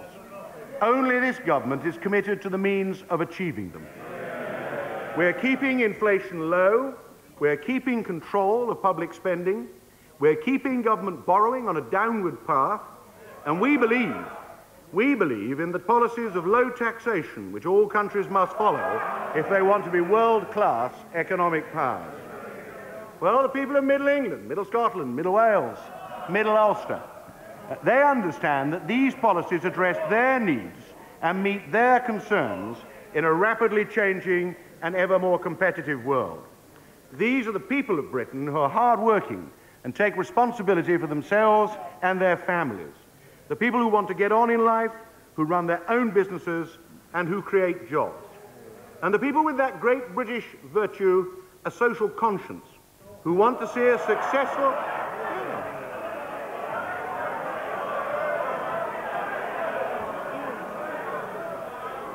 People with a real social conscience who want to see a successful economy first earn the wealth in order to give the weak and the less fortunate a helping hand. This budget addresses the aspirations of the people of this country in an economically and socially responsible way. It controls public spending overall while shifting more money towards schools, hospitals and the police. It keeps government borrowing on a clear downward path and fiscal policy tight so that the recovery will be sustained. And it cuts taxes. For all these reasons, that's why I've been looking forward to this year's budget. Before moving on to specific tax and spending measures, let me deal briefly with the economic background. In 1994, the economy grew by around 4%, fueled by the success of British exporters overseas. No mature industrial economy could easily sustain these rates of growth without risking a rise in inflation. That's why towards the end of last year, I raised interest rates.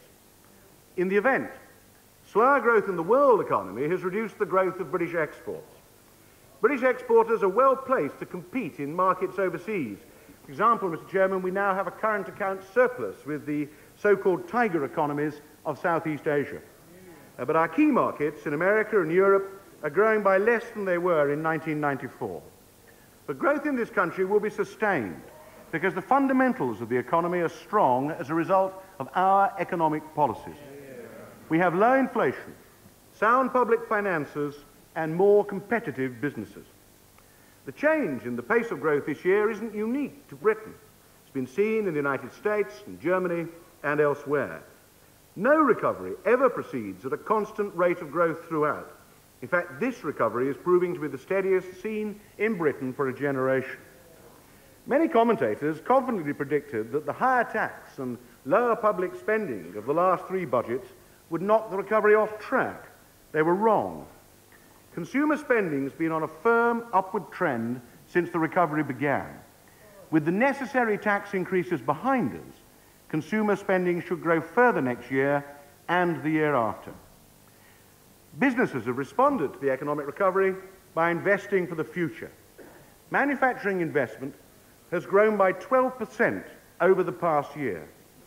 The conditions for further increases in investment, low inflation, low interest rates, low corporate tax rates, and healthy company balance sheets remain in place.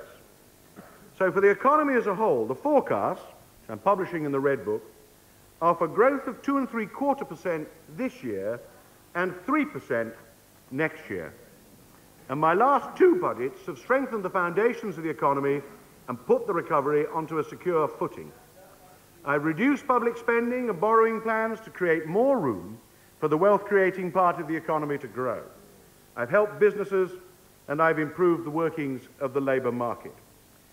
The decisions I took and the policies I pursued in those budgets have helped to reduce pressure on me to increase interest rates further without jeopardising my inflation target. We've got inflation under control. Inflation's picked up over the past year as the impact of last year's worldwide increase in commodity prices has fed through the price chain. These cost pressures are now steadily easing. Underlying inflation may be close to its peak and should resume its downward path during the course of next year. It remains on course to meet the government's target of 2.5% or below by the end of the present Parliament. The House might care to remember that last August was the 20th anniversary of inflation in this country reaching a staggering 26.9%.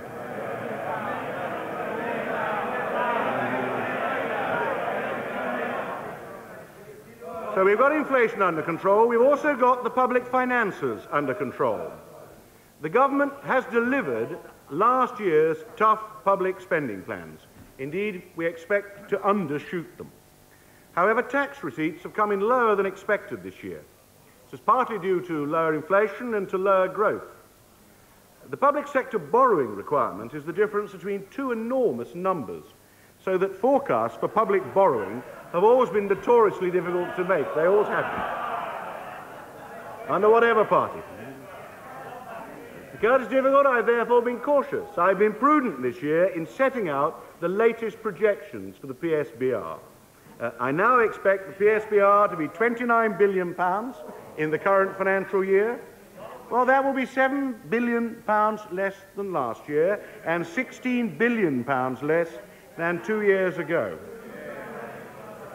And I'm determined to follow a consistent course, and I've taken more public spending decisions to keep it that way. I've no intention of throwing away the gains we've made in recent years in getting public borrowing down. We'll keep on track towards balance in the medium term because I don't want the future strength of the recovery put at risk. Overall, our decisions on public spending and the tax measures I shall describe shortly will be broadly neutral in their impact on the downward path for the PSBR over the next 3 years. And this downward profile for government borrowing sets the overall framework for my budget this year. I'm not prepared to take any action which would put at risk my fiscal target of moving towards balance in the medium term.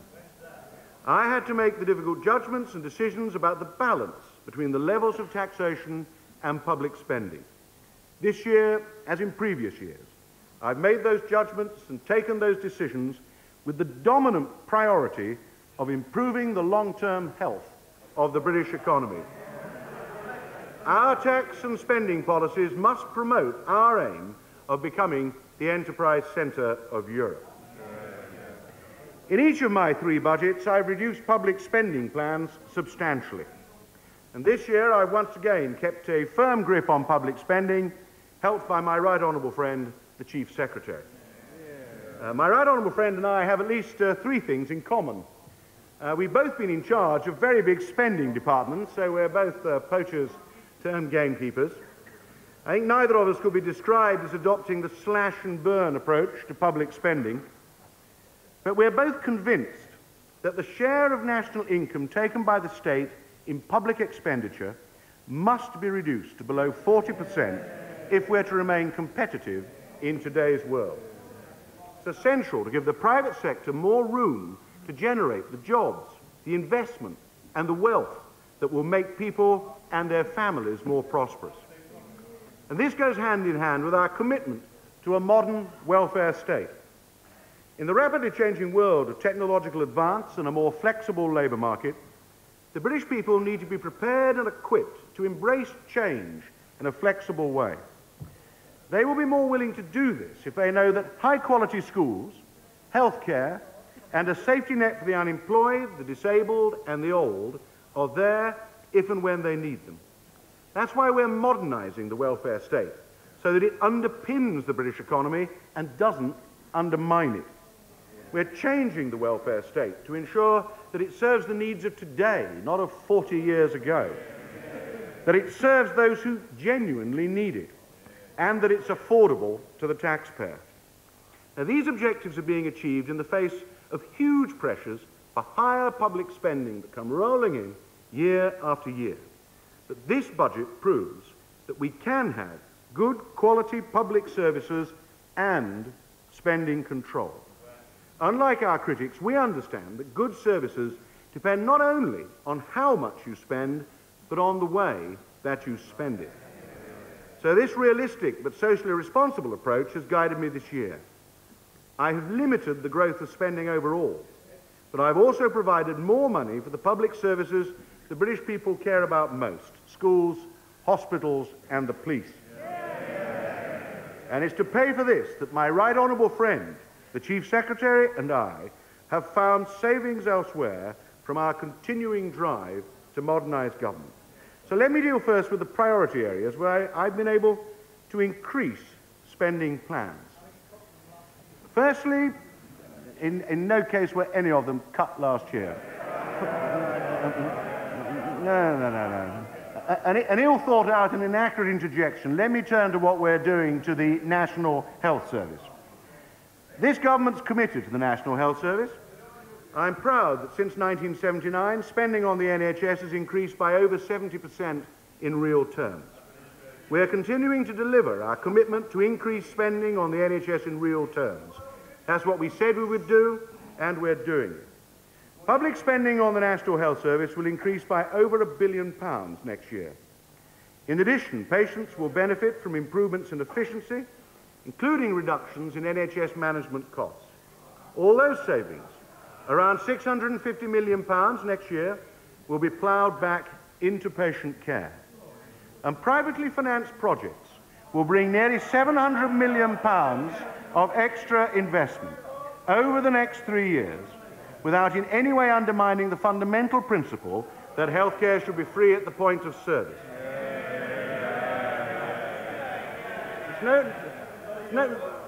It's no good the word private producing curls on the lips of the party opposite. This money's on top of the additional £1 billion worth of public expenditure, and it all represents additional resources for our free National Health Service.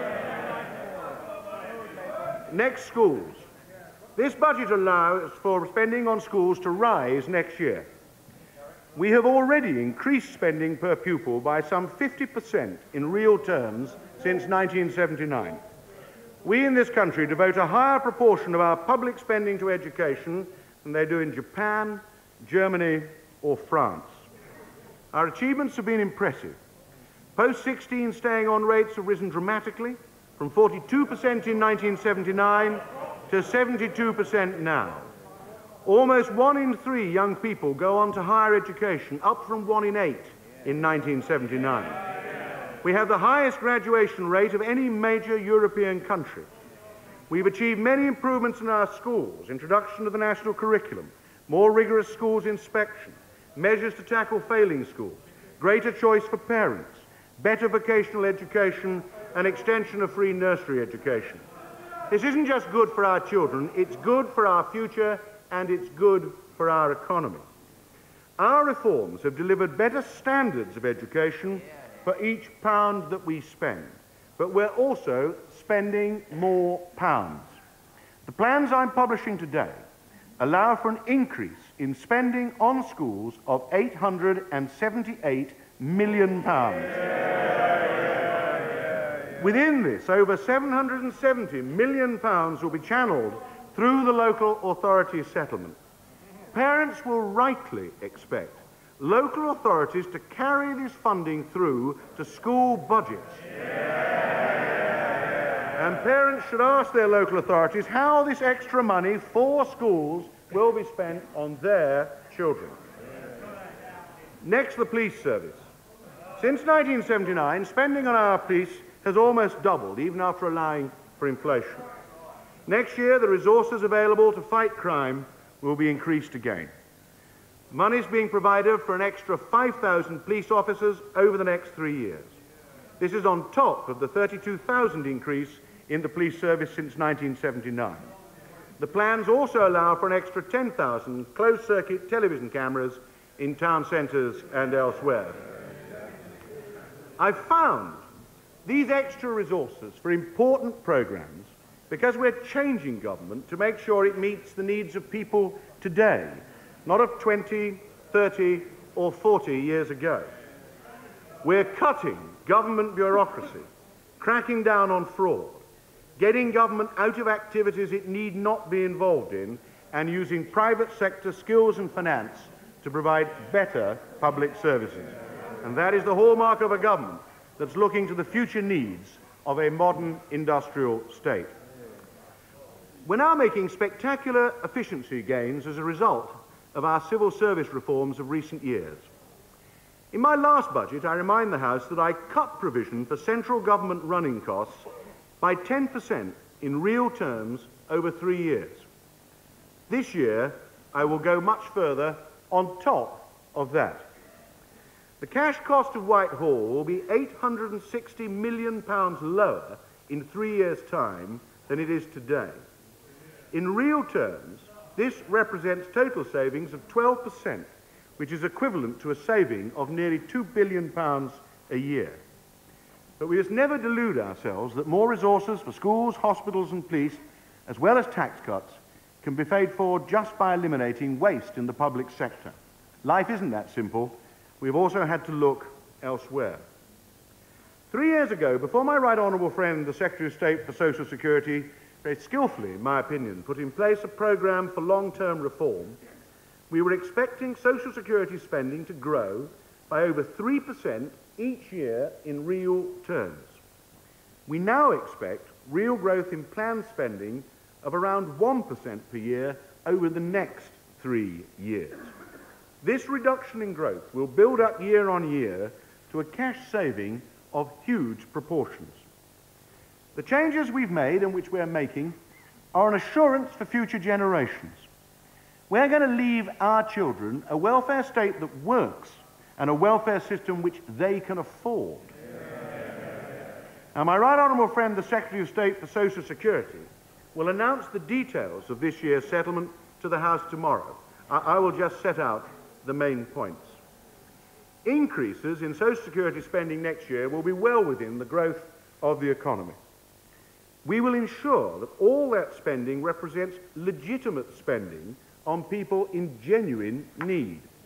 That's why my right honourable friend will give details of a further intensive campaign against fraud. He will also announce measures which will mean people who apply for asylum on arrival in the country will cease to receive benefits after an unfavourable adjudication. My right honourable friend will announce steps to close the gap between single parents' benefit and those paid to other families. The right approach to single parents is neither to penalise them nor to favour them. The costs and responsibilities of having children are the same for couples as they are for single people. We intend to build, at the same time, on our previous measures to help more mothers move from benefit dependency into work. My right honourable friend will announce a package of measures to encourage work, including a further increase in the childcare allowance in family credit from £40 to £60 each week. Next, housing benefit. The housing benefit system should not be an inducement for young people to leave their families before they need to. My right honourable friend will announce measures to restrict the amount of housing benefit paid to single people under the age of 25 to a maximum that more sensibly reflects their circumstances. Well, the benefit system should offer a real incentive to young people to rent within their means, improving their incentives to work rather than dependency on the social security system. And the other side of the House are so predictable. It's by restricting spending in these areas that we can protect people in greatest need and stand by our pledges on pensions and child benefit. Others apparently claim to be thinking the unthinkable. I yet to see evidence that they're thinking at all. This government has acted decisively to put in place policies to bring social security spending under better control. Let no one underestimate what we've achieved.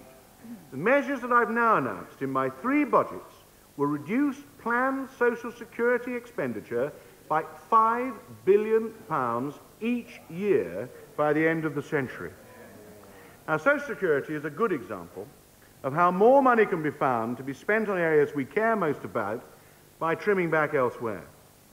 We've actually applied this principle to most other programmes.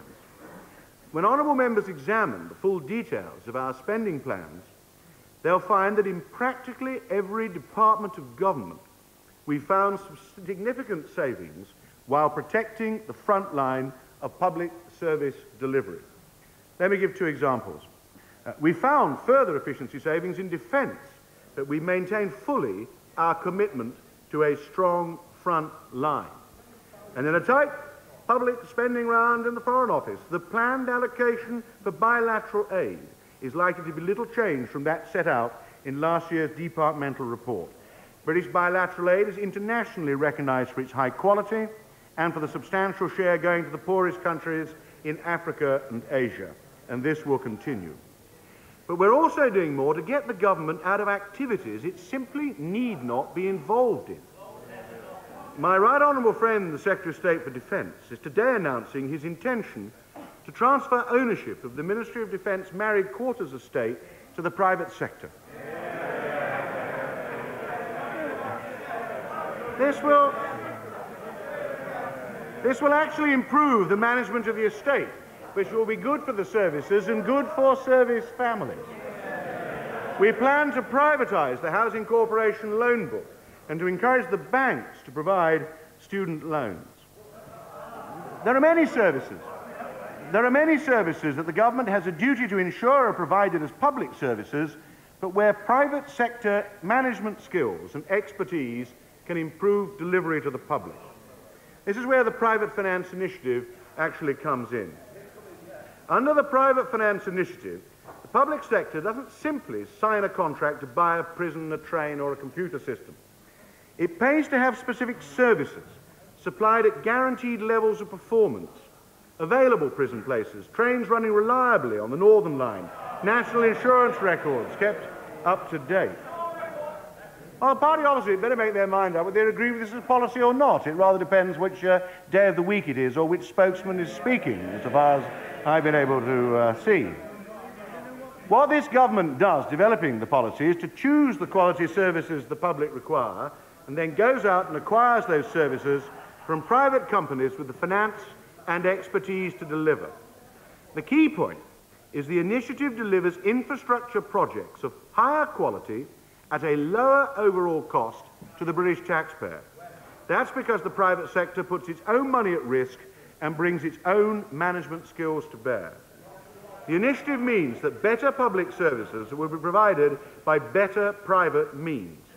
The service remains a public service, and the taxpayers get a better deal, which is no wonder why some of our critics have decided to copy our innovative policy. Now we are, as the Deputy Leader demands, far beyond the stage of simply identifying projects. The money is starting to flow. We expect actual capital spending under the private finance initiative to be around £2 billion per year and rising over the next 3 years.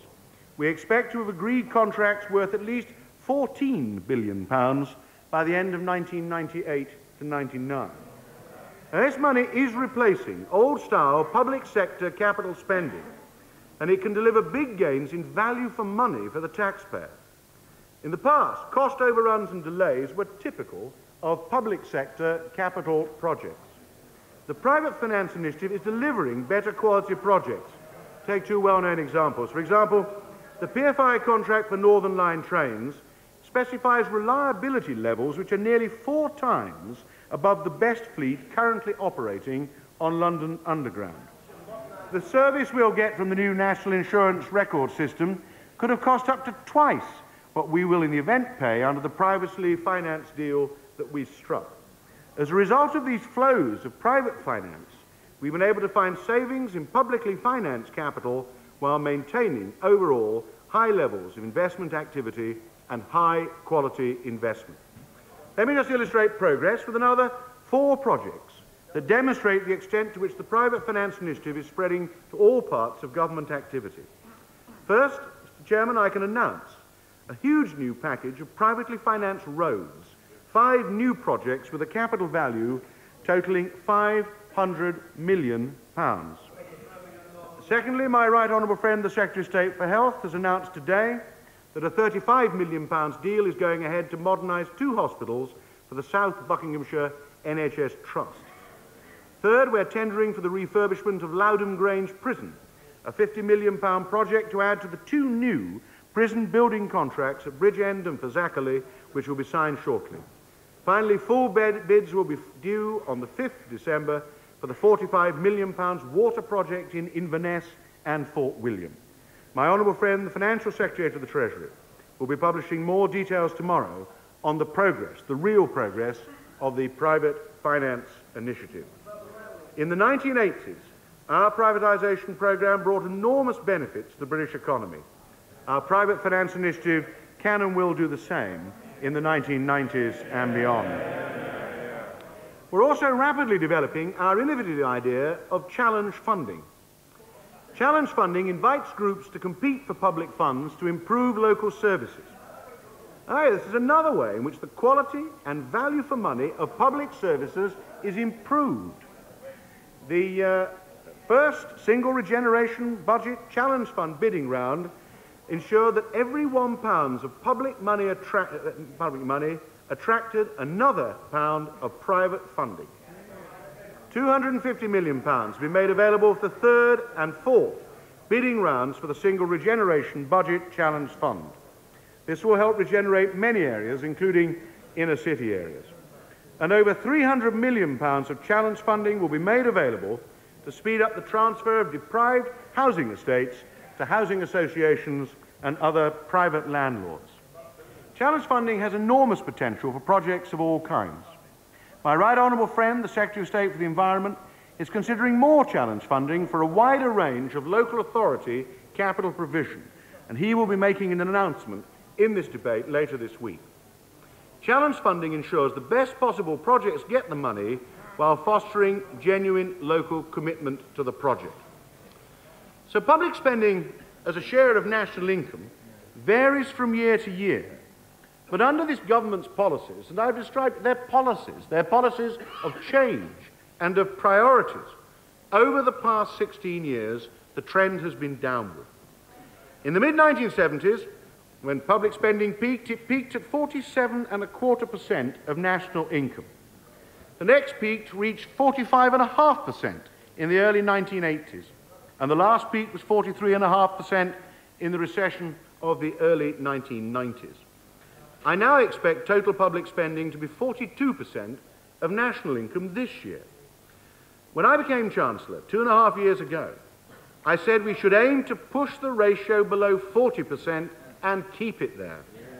The decisions I'm announcing today will achieve that aim. The ratio will be below 40% from 1997 to 1998 onwards. That's far below the ratio in any other major European country. Controlling public spending is crucial to our goal of making the economy more successful and making it the enterprise centre of Europe. I have now taken £53 billion out of projected public spending in my 3 budgets. I judge this necessary to reduce government borrowing following the international recession of the 1990s. Now, even with the extra money for schools, the extra money for hospitals, and the extra money for the police, I now expect total planned public spending to be kept broadly unchanged in real terms over the next 3 years. When we first set out our public spending control totals 3 years ago, most of the pundits didn't believe we could stick to them. The doubters have been proved wrong. Not only have we stuck to our plans, I've managed to reduce them again for the 3rd year running. So next year, the control total will be £3.25 billion below the level that I set in last year's budget. That's £12 billion below the level we expected it would be for that year when I was first appointed Chancellor. Now, having carefully reviewed the latest projections for public borrowing in the light of those decisions, I have concluded that we can now return to the task of starting to cut taxes again.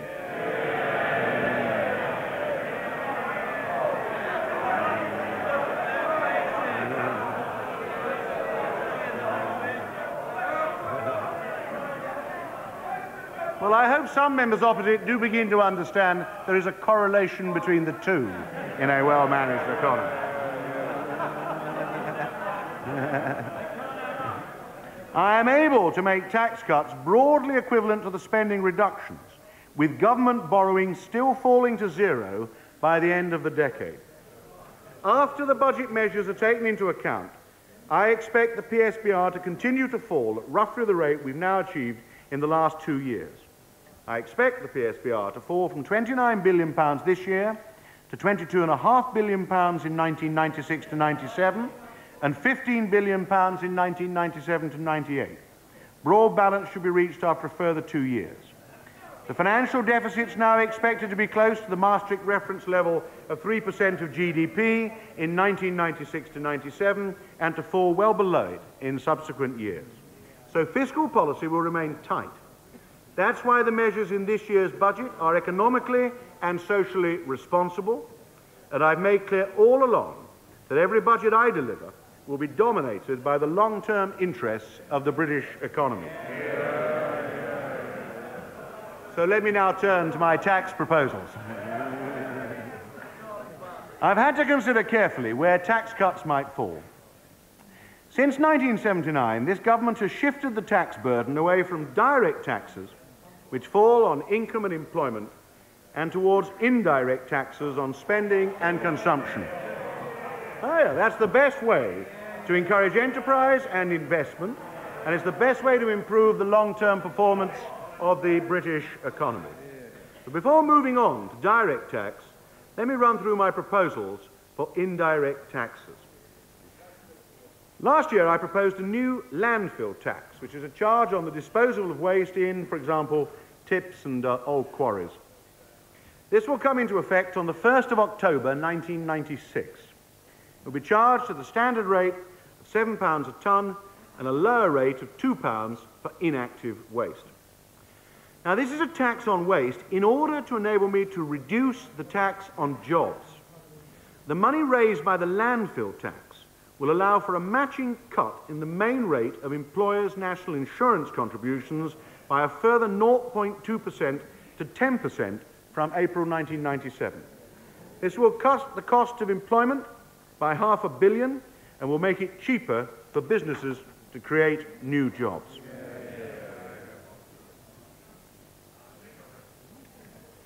Next, I intend to stick to my commitment to raise road fuel duties by at least 5% on average in real terms. From 6 p.m. this evening, tax on petrol and diesel will rise by 3.5 pence a litre. I also plan to increase the tax on super unleaded petrol by a further 4p next May. This reflects its higher emission of pollutants such as benzene and the dangers to the revenue of switching to super unleaded from leaded petrol. Despite these increases, petrol prices in this country should remain lower than in any other major European country. Last year, I froze the duty on gas used in road vehicles. That's liquid petroleum gas and compressed natural gas, pending further work on their impact on the environment. Studies since then have confirmed that these are relatively clean fuels. The government would like to help encourage further use of these fuels, and I propose to reduce the duty on them by 15%. We expect emissions of most pollutants from vehicles to fall over the next few years, but emissions of some pollutants may remain at high levels. So the government now intends to look into ways of using vehicle excise duty to encourage low-emission vehicles. Glad somebody welcomes it. This year, the tax disc for cars will rise by £5, but I'm freezing the rates for lorries for the 6th consecutive year. Honest motorists are irritated by tax disc evaders. The Secretary of State for Transport and I are publishing today a revised proposal on continuous licensing, which will make it easier to enforce the collection of vehicle excise duty. But we won't be requiring licenses for vehicles when they're kept off the road. To make sure that the new system doesn't penalise vintage and classic car enthusiasts, many of whom only run their cars on the road occasionally, we will be exempting from duty all cars and motorcycles over 25 years old, taking 150,000 historic vehicles out of tax.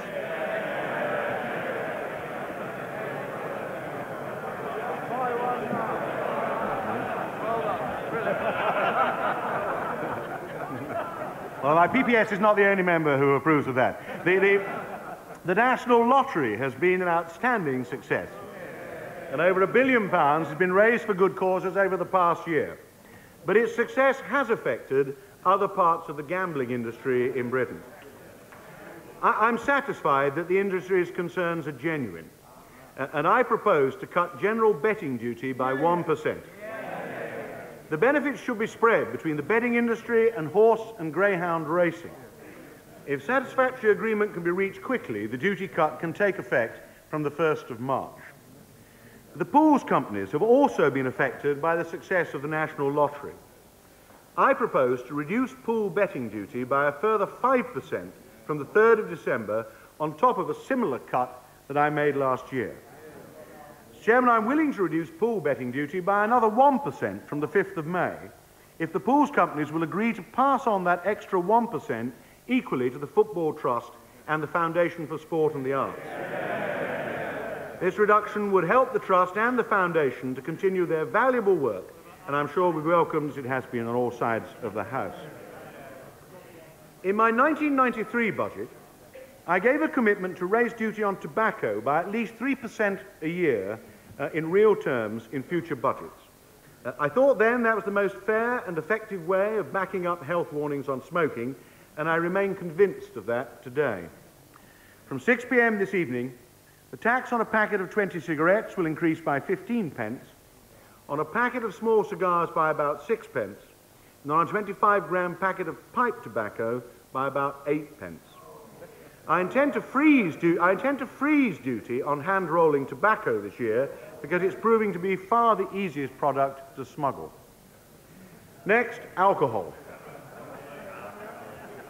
Cross-border shopping and the smuggling of alcohol is a serious problem for the retail drinks industry in Britain, and it affects government revenue, although our total revenue is actually still rising. Shopping abroad is one of the greater freedoms gained for consumers in the European single market. But smuggling is a crime which we will continue to fight. Our duty levels are higher than those of our continental neighbours. Each member state must retain its freedom to set its own tax levels, and we accept the downward competitive pressures on tax in a single market. We therefore have to address the legitimate concerns of the British drinks industry, but at the same time minimise losses of revenue that would otherwise have to be raised by other taxes. This year, I propose to freeze the duty on beer and wine. Tax as a share of the cost of a pint of beer will now be the lowest that it's been in this country for over 20 years. There are two changes I propose to make to other duty rates here at home. Very strong cider is presently undertaxed compared with other drinks, and I intend to raise its duty by 8p a pint from next October without disturbing the rate for ordinary ciders. High rates of duty at home have made it difficult for the Scotch whisky industry to press their excellent case for lower duty rates in other countries. Scotch is one of our most important exports from the United Kingdom. Spirits duty will therefore be reduced by 4% from 6 o'clock today. That's equivalent to 27p off a bottle of whisky.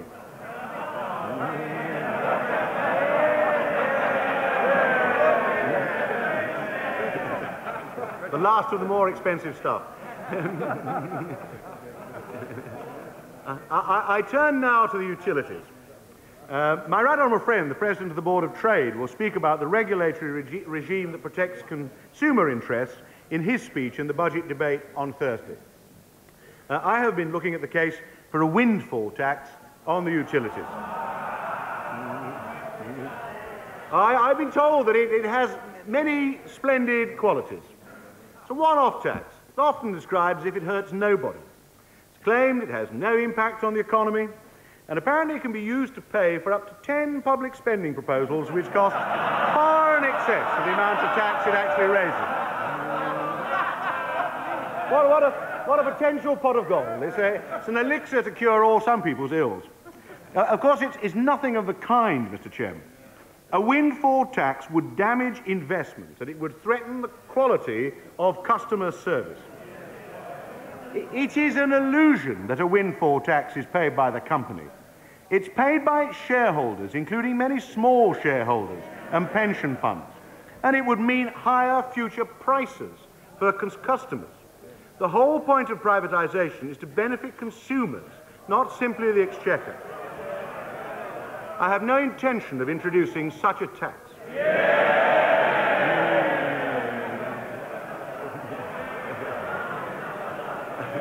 Well, and if that's meant to be a help to the Labour Party, heaven help them. I don't think they'll make much with that. Let me turn to some other proposals I do not intend to make. I have no plans, and I never did have any plans, to change the rules which allow the first £30,000 of redundancy payments to be received free of tax.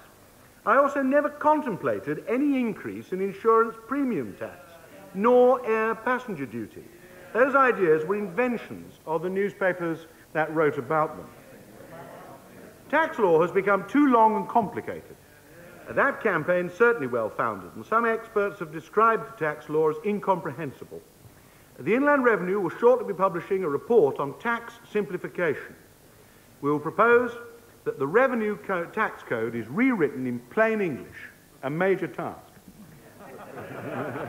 Well, this House has a duty to set out clear legislation, which we haven't done in this area. So we in the House will need to look at our procedures to see how this tax rewrite can be sensibly handled.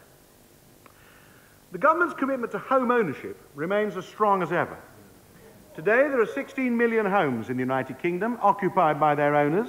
That's 40% more than when we came to power in 1979. All surveys show that the vast majority of British people still want to own their own homes. We therefore set out a target in our Housing White Paper of a further 1.5 million homeowners over the next 10 years. I reaffirm that mortgage interest relief will remain unchanged for the lifetime of this Parliament. We've already introduced measures for mortgage lenders to make it easier for people with negative equity to move home. And the Finance Bill will pave the way for housing investment trusts, which will encourage investment in private rented housing. I've considered very carefully the case urged upon me for special measures to revive the housing market.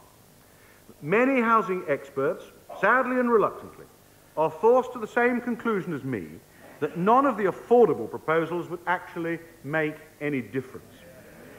The problem at the moment is not the cost to the purchaser of house purchase. There have never been such bargains on the market. An average mortgage costs only around £180 per month, which is far less than renting an equivalent property, and houses are more affordable than they've been for years.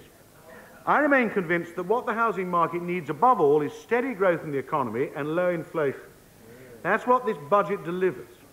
This budget will reinforce my ability to keep interest rates and mortgage costs down, and that matters most of all to the housing market. All the major lenders expect prices to start to rise next year, and as confidence grows, I expect the market to start to move soon. Now, I now turn to my proposals for direct taxation. I want to do 4 things this year. I want to give people more security by ensuring their needs will be met in old age. I want to help people have a greater personal share in the prosperity and success of the businesses for which they work. I want to encourage enterprise, particularly small businesses. And I want to allow people to keep more of the money that they earn and which they save to spend as they choose, not as the state chooses. That's essential in a modern, dynamic economy. In this budget, I'll be helping people who are earning and helping people who are saving. But I also want to help those people who've worked and saved for all their lives. Some of these people may be unfortunate enough to need care in residential or nursing homes in their old age. If they do, they may find their savings eaten away quickly to pay for that care. Of course, this is one of the rainy days for which people save in the first place. But the balance between the state paying and the family paying must be right. If it's not, many prudent people will complain that they're being treated unfairly compared with those who were unable or unwilling to save at all. To help people who have already put money aside, it was recently decided to exempt from VAT some forms of care provided in someone's own home. I now have 2 important further proposals. First, I intend to exempt from tax the benefits from a range of insurance policies which provide long-term care benefits. We should encourage, not penalise, people who decide to take more responsibility for themselves. Second, at present, only people with assets worth less than £3,000 are not asked to make any contribution from their capital towards the costs of residential or nursing home care. People with assets worth more than £8,000 receive no financial support from the government. And when applied to care in residential and nursing homes, these limits are far too low. From April, and sooner if practicable, we will more than treble the lower threshold from £3,000 to £10,000. And we will double the upper threshold from £8,000 to £16,000. And that means, Mr. Chairman, that people in residential care who've worked hard and saved will now keep more of their own money.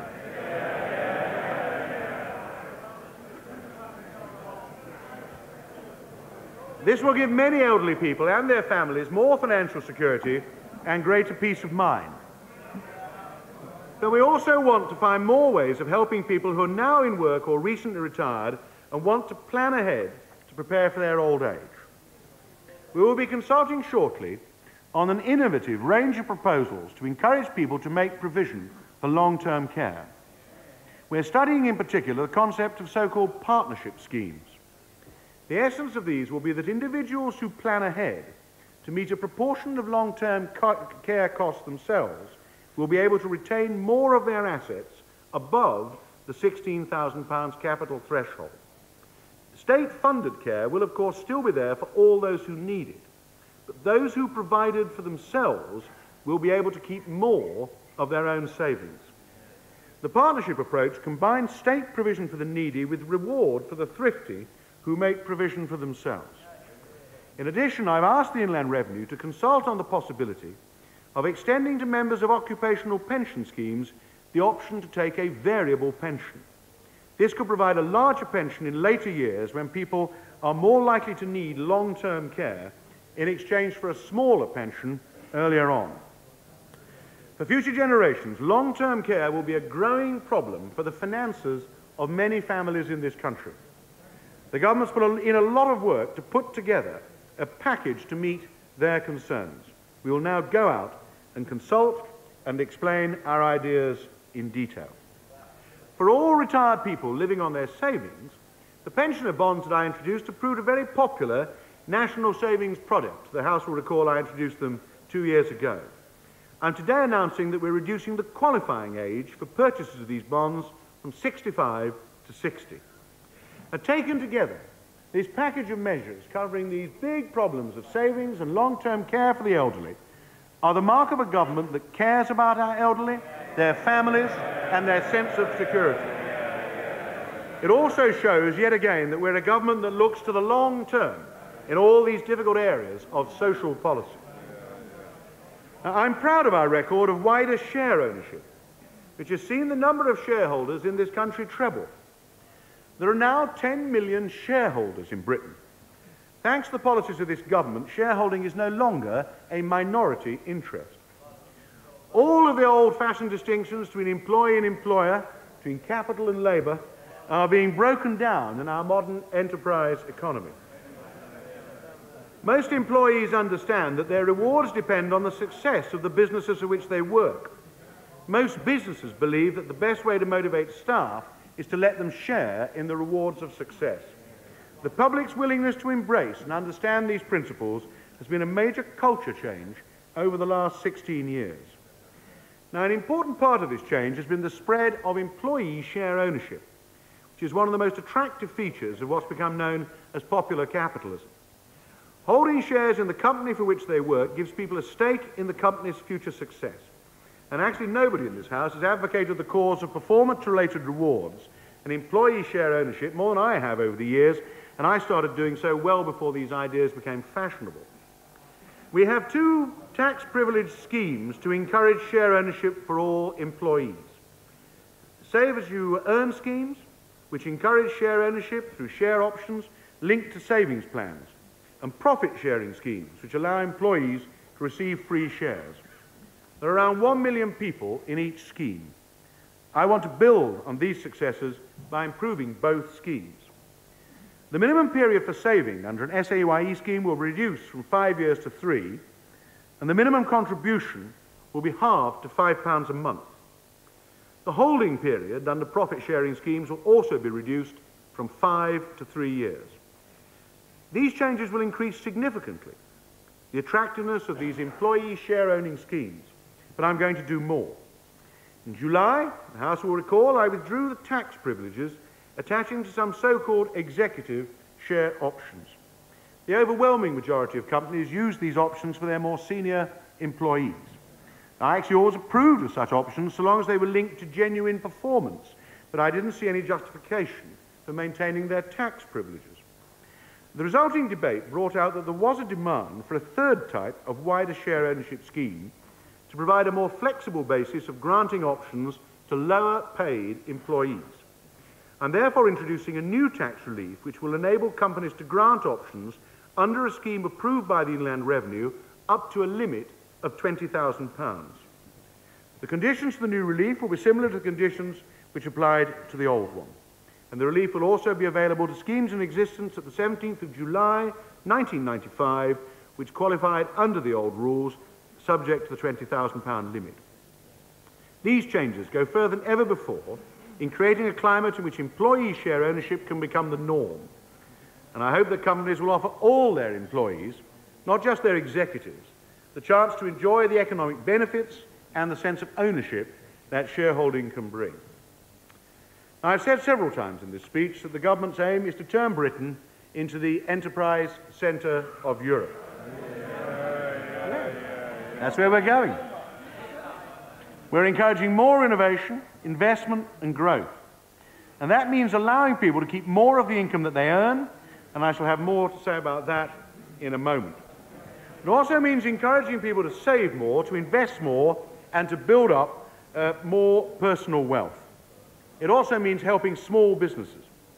The backbone of our modern, dynamic, successful economy is an active small business sector. Small businesses are the seed corn of our future prosperity. So I have some important measures this year to help businesses and small businesses in particular. Firstly, help with business rates. Many businesses faced lower rate bills following the 5-yearly revaluation of rateable values. But many other businesses faced higher bills. And to help that group, I announced in last year's budget that real terms increases in rate bills will be capped to a maximum of 10% a year. I've looked at this cap again, and I no longer consider it to be low enough. For 1996 to 97, the maximum real terms increase in rates bills for all businesses will be reduced from 10% to 7.5%. Small businesses will get extra help. The maximum increase for small properties will be 5% instead of 7.5%. 1,200,000 business properties will benefit from these changes, including 870,000 small properties. Investment's important for prosperity, and investment depends on capital. We want to reduce taxes on capital to encourage and reward the investment that the millions of people who work for private businesses depend upon. We remain committed to abolishing capital gains tax when resources allow. The starting point must be help for those who built up their own businesses. I want to be sure that they can sell up and enjoy the rewards of their own hard work in managing the business that they owned. Tax relief for the owners of businesses selling up on retirement was substantially increased in 1991 and again in 1993, so that capital gains of up to £1 million now benefit from this relief. This year I'm going to extend further the relief for owners who worked hard and created their own businesses by reducing the qualifying age from 55 to 50. This will reward the success of more of those people who own and manage their own business. It will increase incentives for those who are going to work in their own business in the future. It's the mark of a government that backs enterprise.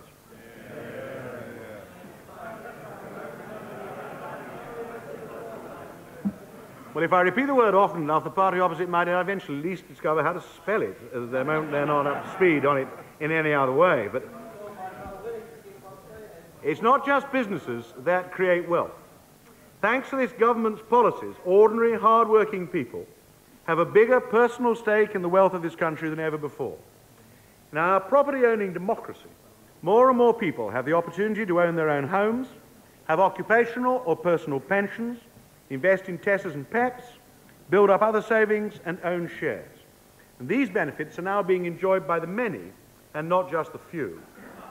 Many people who don't consider themselves rich work hard and save for their families throughout their whole lives. They pay their taxes when they work. They want to pass on their family capital without having it taxed again when they die. Many people want to pass on an inheritance to their children and their grandchildren to give them a better start in life than they had. It's a natural instinct in families.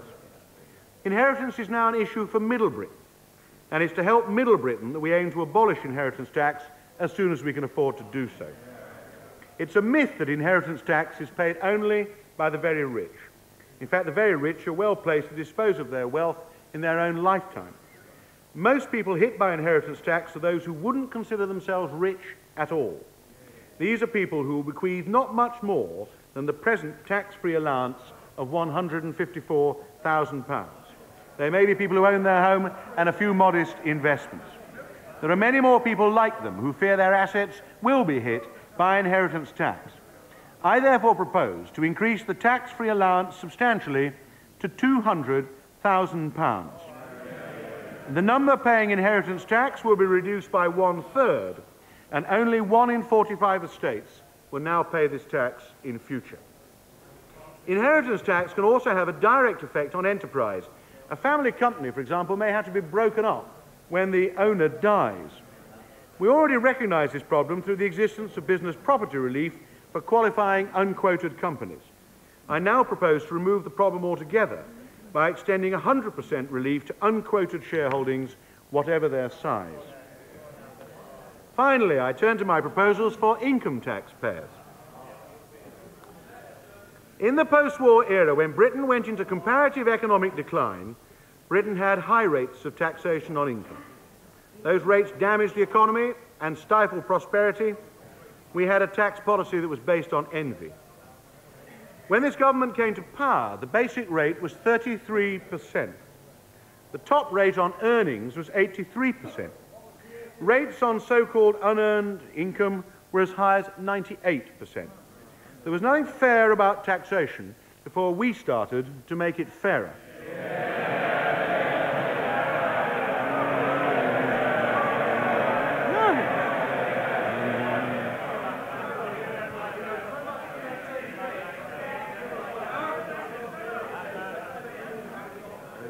During the past 16 years, we've cut the basic rate by around 1/4 to 25%, and we've abolished all rates of income tax above 40%.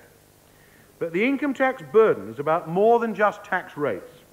Tax allowances matter as well. I propose to increase allowances for married couples and people receiving related allowances by £70 in line with indexation. It's a myth that the tax system penalises marriage and that single people are better off than married couples within the British taxation system. Any young couple contemplating living together and starting a family will pay less tax by getting married. As the economy continues to grow and create jobs, more people, as they return to work, will find themselves earning more than the tax threshold. I believe that we should relieve as many of the lower paid as possible from the burden of income tax. I therefore propose to increase the basic personal allowance by £240, and that's £100 more than indexation. This will provide an incentive to work to those at the bottom of the income scale. More than 200,000 people will be kept out of tax compared with the indexation of allowances. People who don't consider themselves rich now find that their incomes may bring them into the top rate of tax. It has a lot to do with the growth of the economy over 16 years and a lot to do with the growth in personal incomes. I don't want more people to be taken into the 40% band this year. I therefore propose to raise the higher rate threshold by £1,200. That's £200 more than indexation. But in the longer term, of course, we have a clear and achievable goal for income tax, moving to a basic rate of 20% as soon as we can.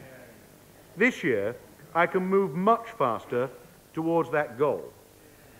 I propose to increase the 20% band by a further £700.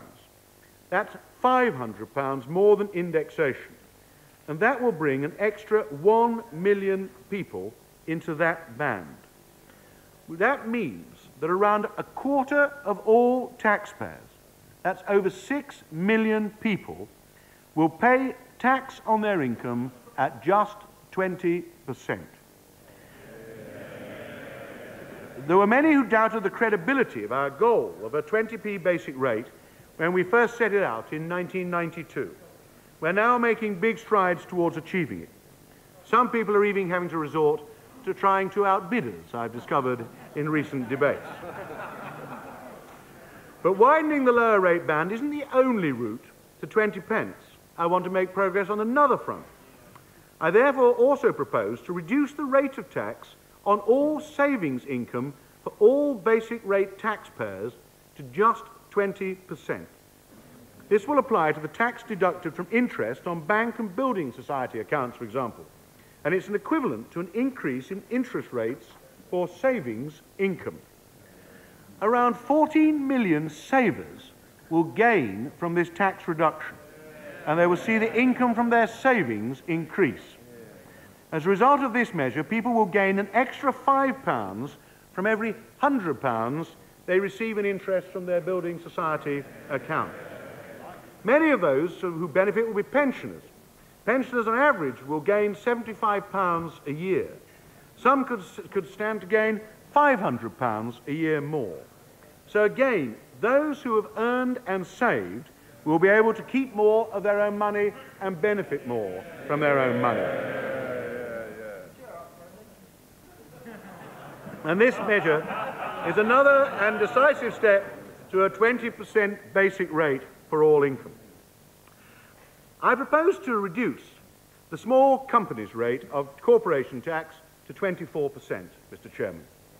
The reason I'm able to reduce the small companies rate of corporation tax is that the small companies rate has been for many years been pegged to the basic rate of income tax. My final proposal in this budget is therefore to reduce the basic rate of income tax by 1 penny to 24p in the pound.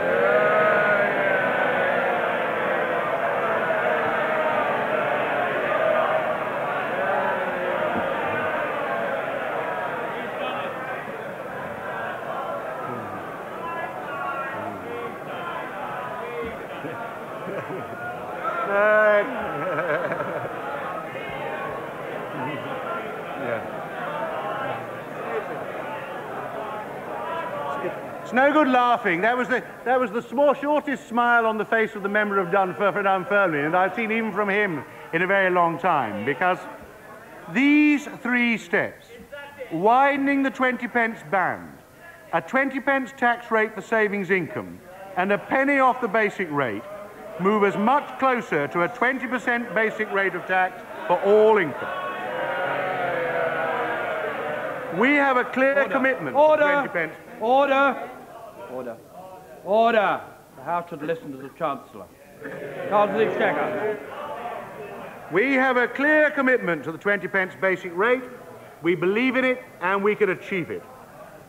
As a result of the measures in this budget, a married couple with only one earner, on average earnings with 2 children, will pay £190 less tax. But overall, their real take-home pay after tax will rise by around £450 next year. They will be £700 a year better off than they were at the time of the last election. And that's extra money for families to spend as they wish. My budgets of the last 2 years have kept us on the course we said we would follow. We've cut taxes, we're cutting taxes, and when we can afford it, and when it's in the interest of the economy, we will cut taxes again. Good economics is good politics. This budget puts Britain on course to be the enterprise centre of Europe, a Britain that creates more jobs and more wealth in which all can share, because business can flourish here in a secure climate of low borrowing, low taxation, deregulation and free trade. That's why this budget controls overall public spending while shifting more money towards schools, towards hospitals and towards the police. That's why this budget keeps government borrowing on a downward path. And that's why this budget cuts taxes. And I've only achieved that hat-trick, controlling spending, downward borrowing, cutting taxes, because the government has followed a consistent economic policy. Only we in this House have clear objectives, and we know how to achieve them. We're aiming at borrowing falling to zero, public spending below 40% of national income, inflation below 2.5%, and a 20% basic rate of income tax.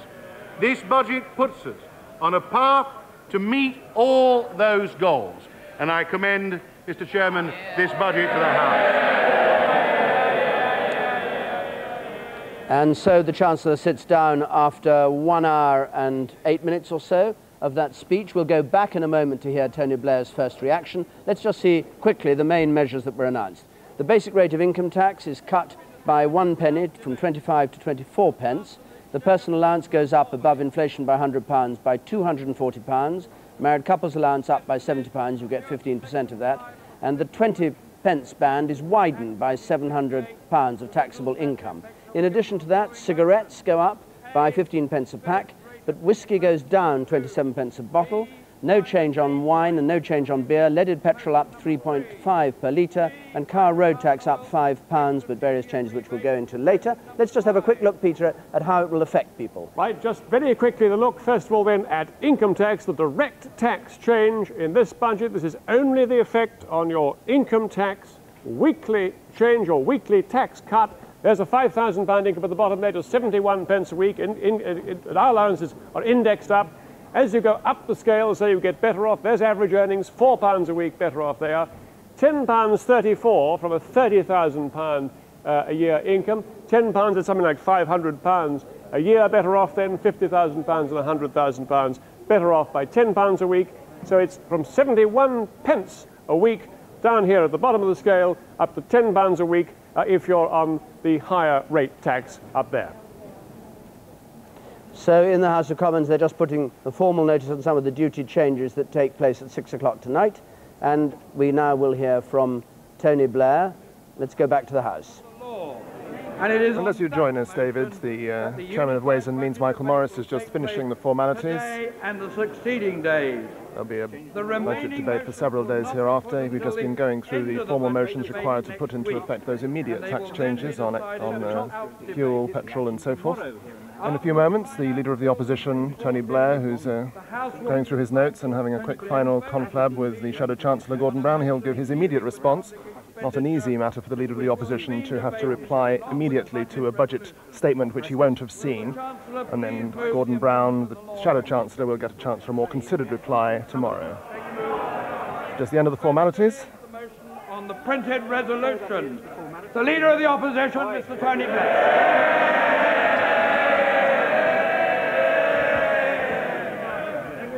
Mr. Deputy Speaker, sir, I suspect what we have just seen is probably the shortest lasting cheer on the Conservative benches in all the budgets we have witnessed. If this budget was supposed to relaunch the Conservative Party, it will fail.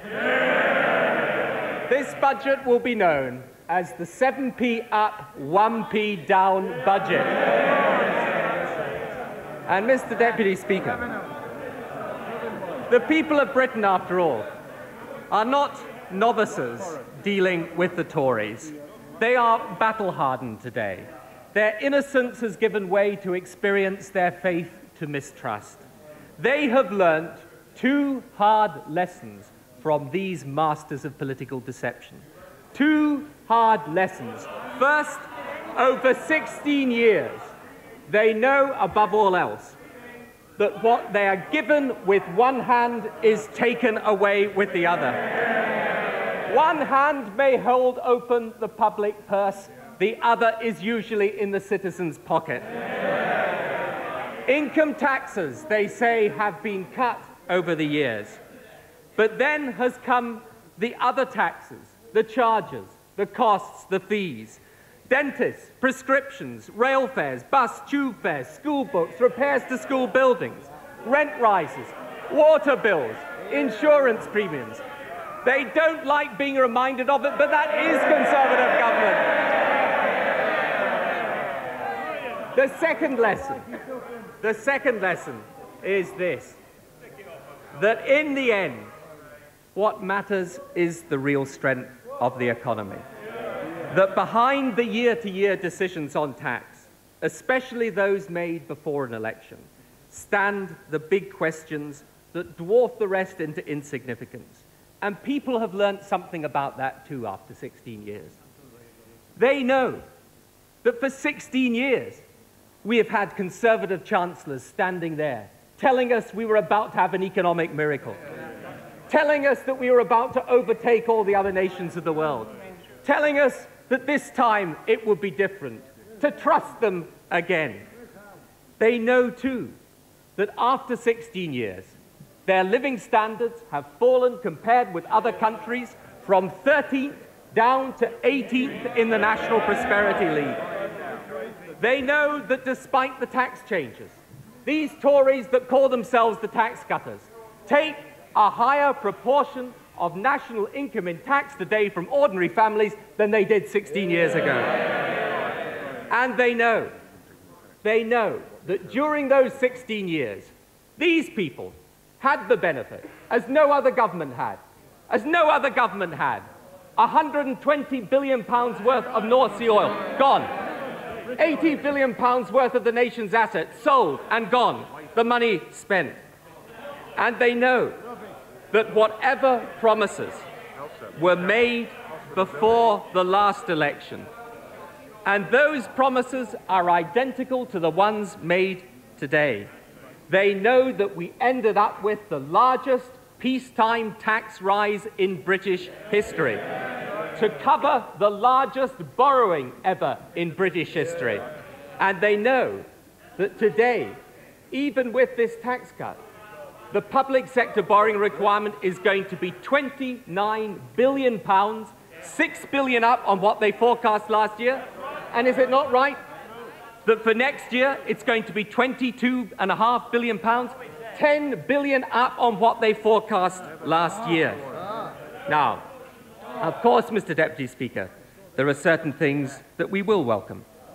The long-term care, though I have to say, on long-term care, we will study carefully the details, but I suspect that there will be a large number of families that are left out of this altogether. But anyway, we will return to that in the debate. The landfill green tax, of course, the health... So Tony Blair, the leader of the Labour Party, of the opposition in the House of Commons, and making his first reaction. It is very much a first reaction. The Shadow Chancellor, Gordon Brown, will speak tomorrow in some detail. As you see, he says we'll look very carefully at the measures, which indeed he's only just heard. We'll be watching the rest of that speech, and later on in this programme we will turn round what he said and give you the highlights of it so that you don't miss anything. But our main job this afternoon is to try and explain as clearly as we can what it is that the Chancellor has done in his budget statement that ran for an hour, 10 minutes or so, which included fairly complicated alterations to income tax and duties and all the rest of it, and also a large number of other changes affecting particularly elderly people, people in care and all that sort of thing. So let us just have a look carefully at what it was that the Chancellor announced. First of all, at the very end of his speech, almost the last sentence, he came to income tax and said that he was cutting the basic rate by 1 penny to 24 pence. The married couple's allowance would go up by £70. You only get 15% in reality of that, if that's speaking the way that he normally does. The personal allowance would go up by £240 before you have to start paying tax.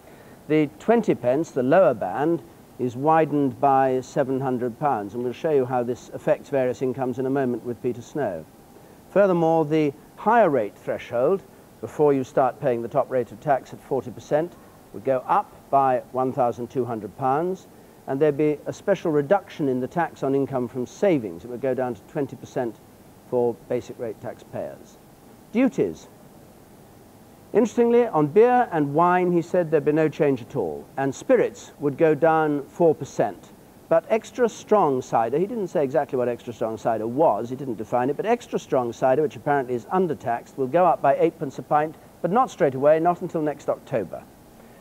Cigarettes in the nanny state has long been a bugbear of Chancellor's, and once again he's putting it up by 15 pence for a packet of cigarettes, and similar increases. Packs of cigars go up by 6p, and loose tobacco for pipe smoking also goes up, though not apparently loose tobacco for rolling cigarettes, because that's easily smuggled, so they don't want to make it too easy for people to sell the smuggled variety. Then he turned to petrol. All forms of petrol go up by 3.5p per litre immediately, and diesel as well, but interestingly super unleaded, which, as you'll know if you follow these things, is now thought to be more dangerous than even ordinary petrol, is going to have a further 4p a litre put on it, but not until next May. On transport duties, road tax, the disc on the car goes up by £5 to £140. The lorry rate is frozen. Cars and motorcycles over 25 years old are exempt, an old banger's charter from the Chancellor of the Exchequer. And then on long-term care, there's a lot of worry, and he went on at some time about this, about the huge cost of elderly people, an increasing proportion of society going into long-term care, and he announced various measures to try and help them.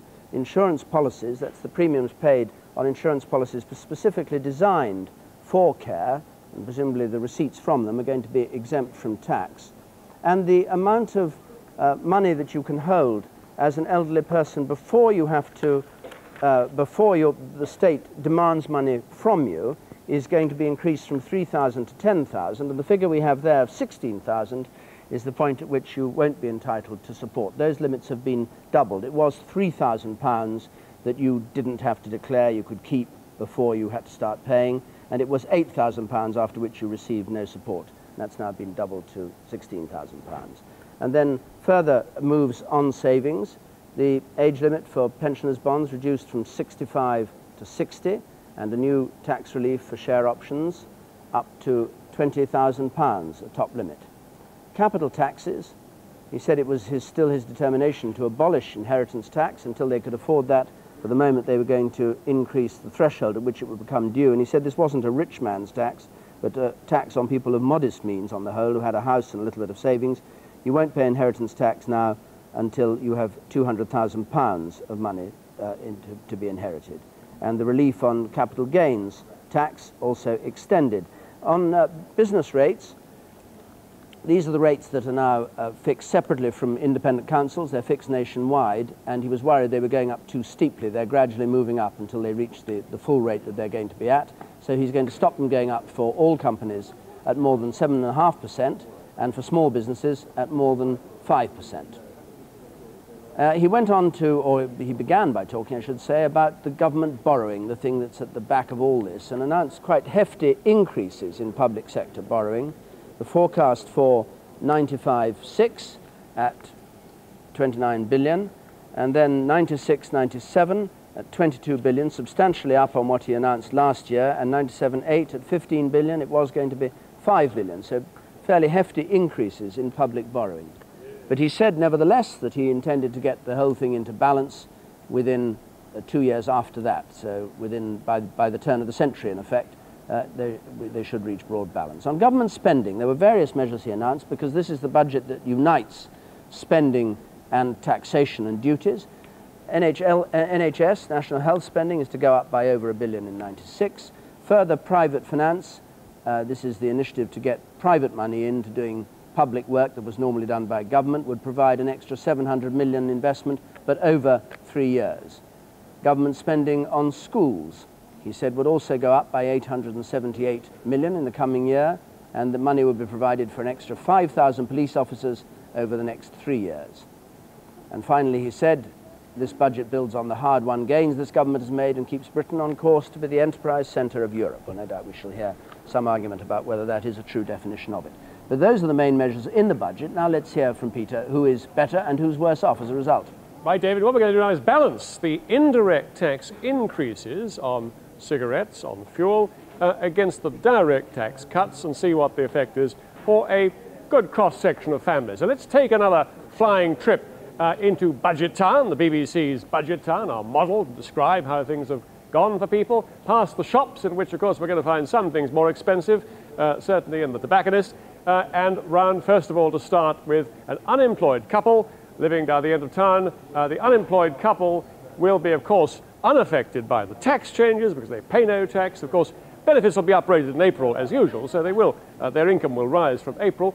But the effect of the indirect tax changes, because we assume they take a basket home of cigarettes and drink. Of course, no, drink is not going to affect them because drink is not up, but they are going to they're going to have more to pay in terms of cigarettes. So the net effect on them is that they're £1.05 worse off, a typical unemployed couple, than they were before this budget.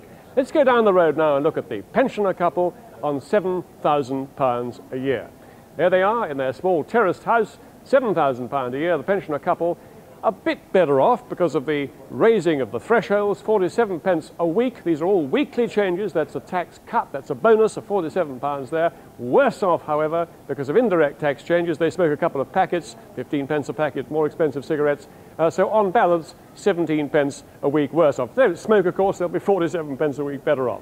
Let's go up the road now and look at some earning couples, some earning families. First of all, a family here with one person in the family earning £12,000 a year. The direct tax impact on them, £2.86 better off. Don't forget the thresholds are raised, the lower rate is expanded by a little more than inflation, and also, of course, the basic rate is down 1 penny to 24 pence. £2.86 better off. Worse off, again, there's cigarettes and a bit of fuel for the car, £1.05. The net effect, £1.81 better off, the £12,000 a year family. Up now to look at the family on average earnings.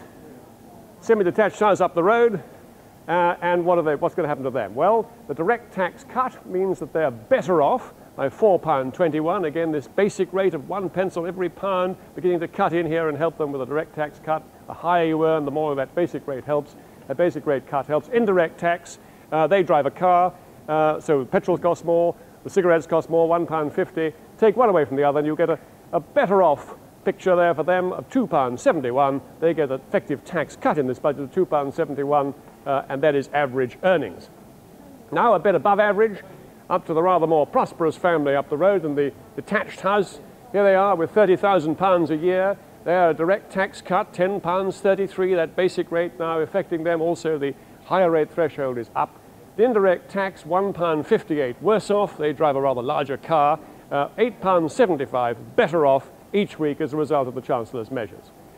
And now, finally, let's go across the road past the shops to the Manor House just round the corner, where a rather prosperous couple live on £100,000 a year. What's going to happen to them? Well, the direct tax cut, £10.33 better off. The 40% rate remains at 40%, otherwise, of course, they'd have gained massively.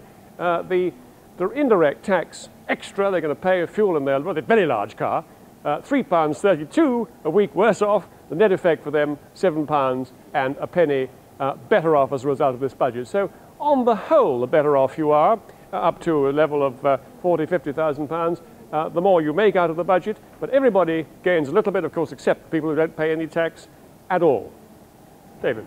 They're all fine and dandy, Peter, but the only problem is that every single family, every single person is different, and nobody ever fits the things you show there. I mean, you only have one earner in a family, not two earners. You don't take account of the number of children or anything like that. Well, we've got news for them, David. They'll be glad to hear that although we may not have given the right example precisely for them, we are for the first time plugged into the internet. So if any of you are plugged into the internet, don't despair, because we can do something for you. First of all, we're going to have a whole World Wide Web of guides to the budget, the background, the detail. Peter J. has contributed to this, all sorts of descriptions and explanations. The Institute for Fiscal Studies has contributed too. The Institute for Fiscal Studies, who helped us work out all these calculations, we've got them over there. Their chaps are working away, their team is working away in the background there, and they are ready to help you, each of you personally, with your calculations as to what this budget means for you. Now, all you have to do is to contact following address. If you just write it up there below the screen, there we are, http://www.bbc.co. Hope you've got good eyes. UK/budget.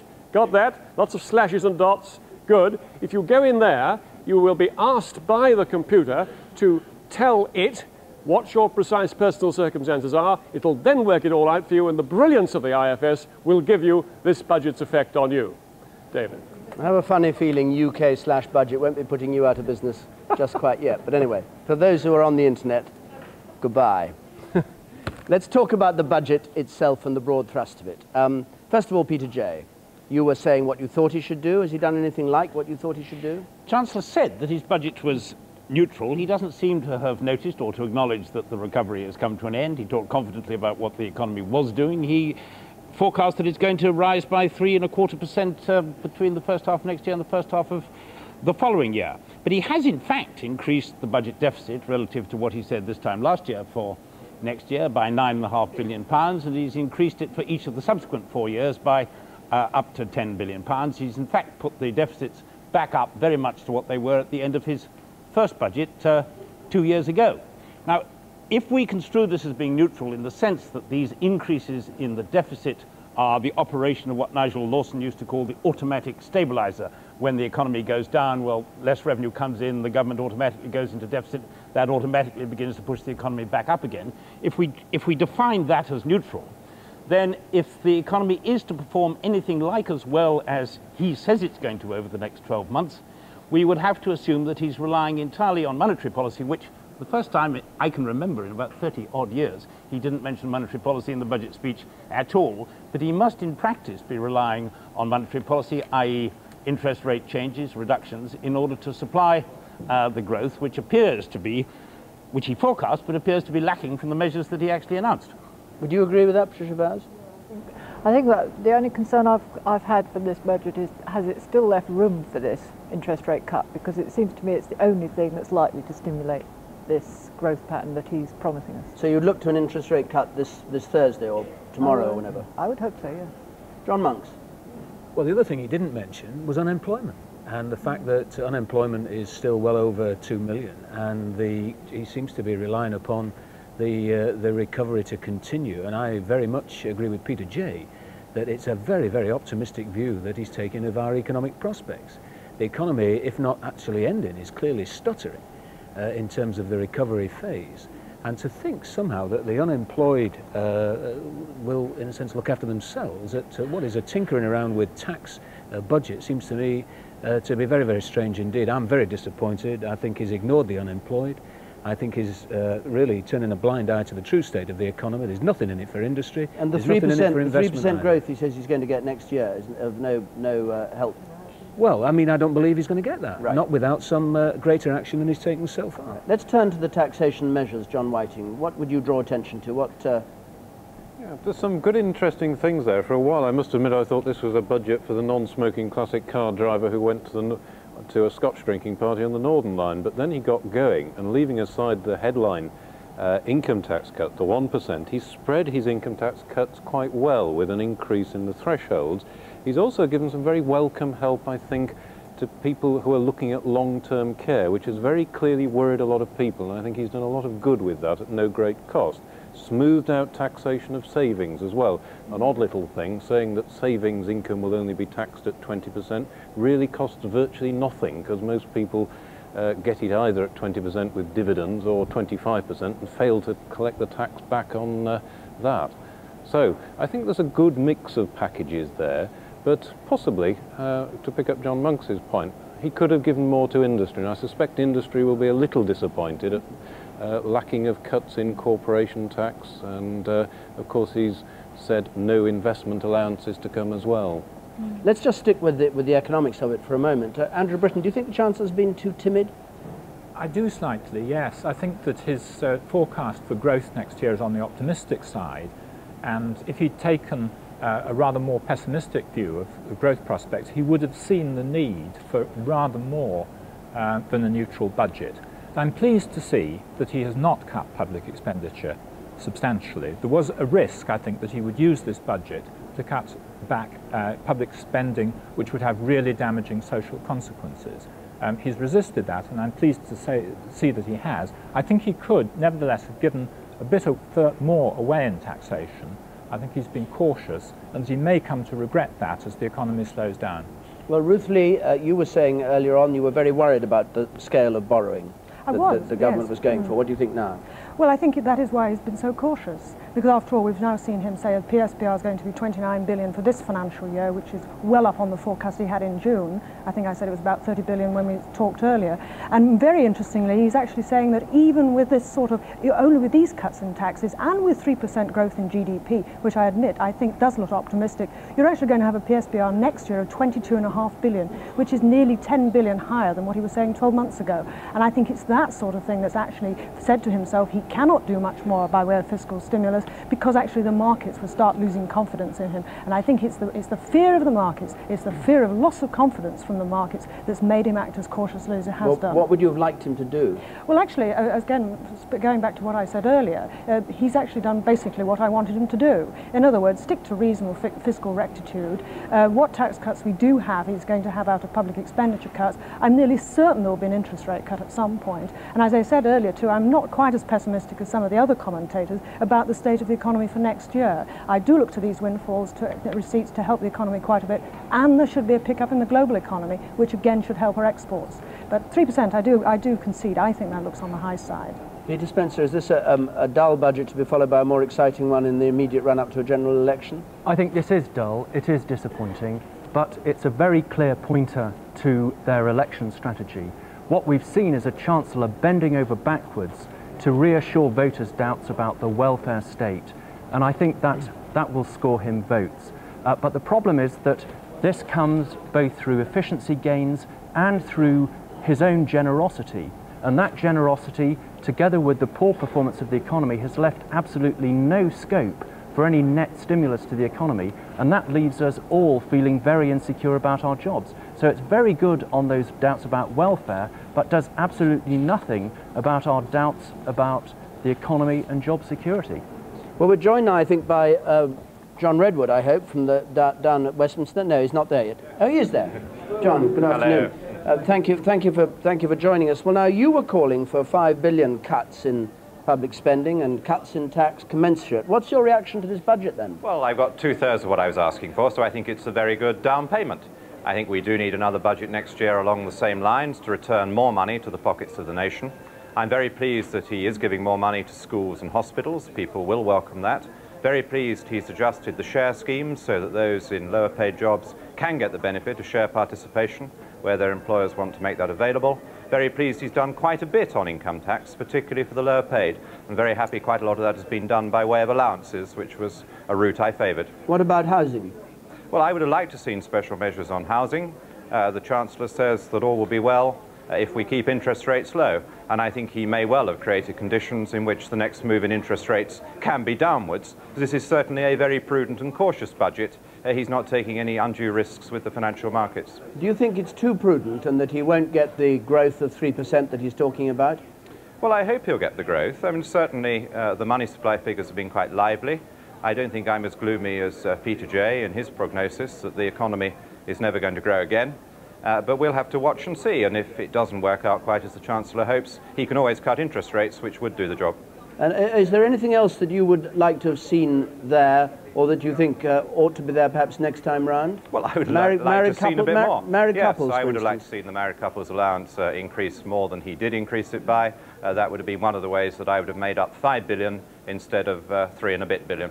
All in all, do you think this is an election-winning budget, or do you expect that to come next year? I think it's a down payment. I think we need another budget next year which delivers more of the same, good management and lower taxes. John Redwood, thank you very much indeed. And now we're joined by Robin Oakley, our political editor. Robin, what's the Tory reaction? It seemed rather subdued when he announced his 1 penny cut in income tax, not the great waving of order papers we're used to. No, politics is a crude old business, and I think the problem is that the Chancellor had lost the expectations battle before he delivered this budget. He hadn't been able to keep the expectations down. A lot of Tories were looking for something a bit more exciting, a bit more arresting than this. By being responsible, keeping his tax cuts to a respectable sort of level, he's failed to give them something really exciting to take back to their constituencies and something to wipe out the Labour campaign against this budget, which will point out, as Tony Blair started doing, that tax increases produced by this government have been the equivalent of 7p in the pound, and this is only 1p off the standard rate. It did need something more than that, I think, psychologically, to give the Tories the kind of lift they were looking for. But there's some quite careful targeting of some of the areas where Tories have been losing support. Grey power, pensioner votes, they've been not doing very well there. Well, the measures for helping with the residential care of the elderly will, I think, improve their fortunes among older voters. Also, some fairly careful targeting of the small business sector, where the Tories had been losing some support. But overall, I think from the kind of things that Tories were saying to me before this budget, they will feel a little bit disappointed. The Chancellor's saying he wants to be judged in a year's time. People aren't going to wait that long to judge his budget. But Robin, isn't his problem, you say he failed to meet the expectations, that the expectations were all put about by people on the right of the party who had a different agenda from him? There was no way he could meet them. That is one of the problems that he's faced, certainly. There are no great friends of the Chancellor's on the Tory right. They don't like what he stands for on Europe. They weren't going about to make his life any easier, but perhaps there should have been more of a counterattack from the Chancellor's friends to say that these expectations were ludicrous and that they were never going to come to pass. Well, what's your assessment of how it will affect the voters' opinion? Because we've been hearing all day about what voters in the country want and Tory supporters want. We shall have to wait a little bit longer, obviously, to see what the voters really say about this, but my expectation, again, because of the level of expectations that had spread in the country, is that this budget won't have any kind of immediate effect in terms of lifting the government's standing in the opinion polls. Budgets actually very rarely do have that dramatic an effect on the opinion polls, and I think there may be a seepage effect over a period. It may help over a period to induce that feel-good factor, but there's not a lot here to address immediately the job insecurity, which I think is one of the things really sapping the government standing in the country. Were you a bit surprised by it?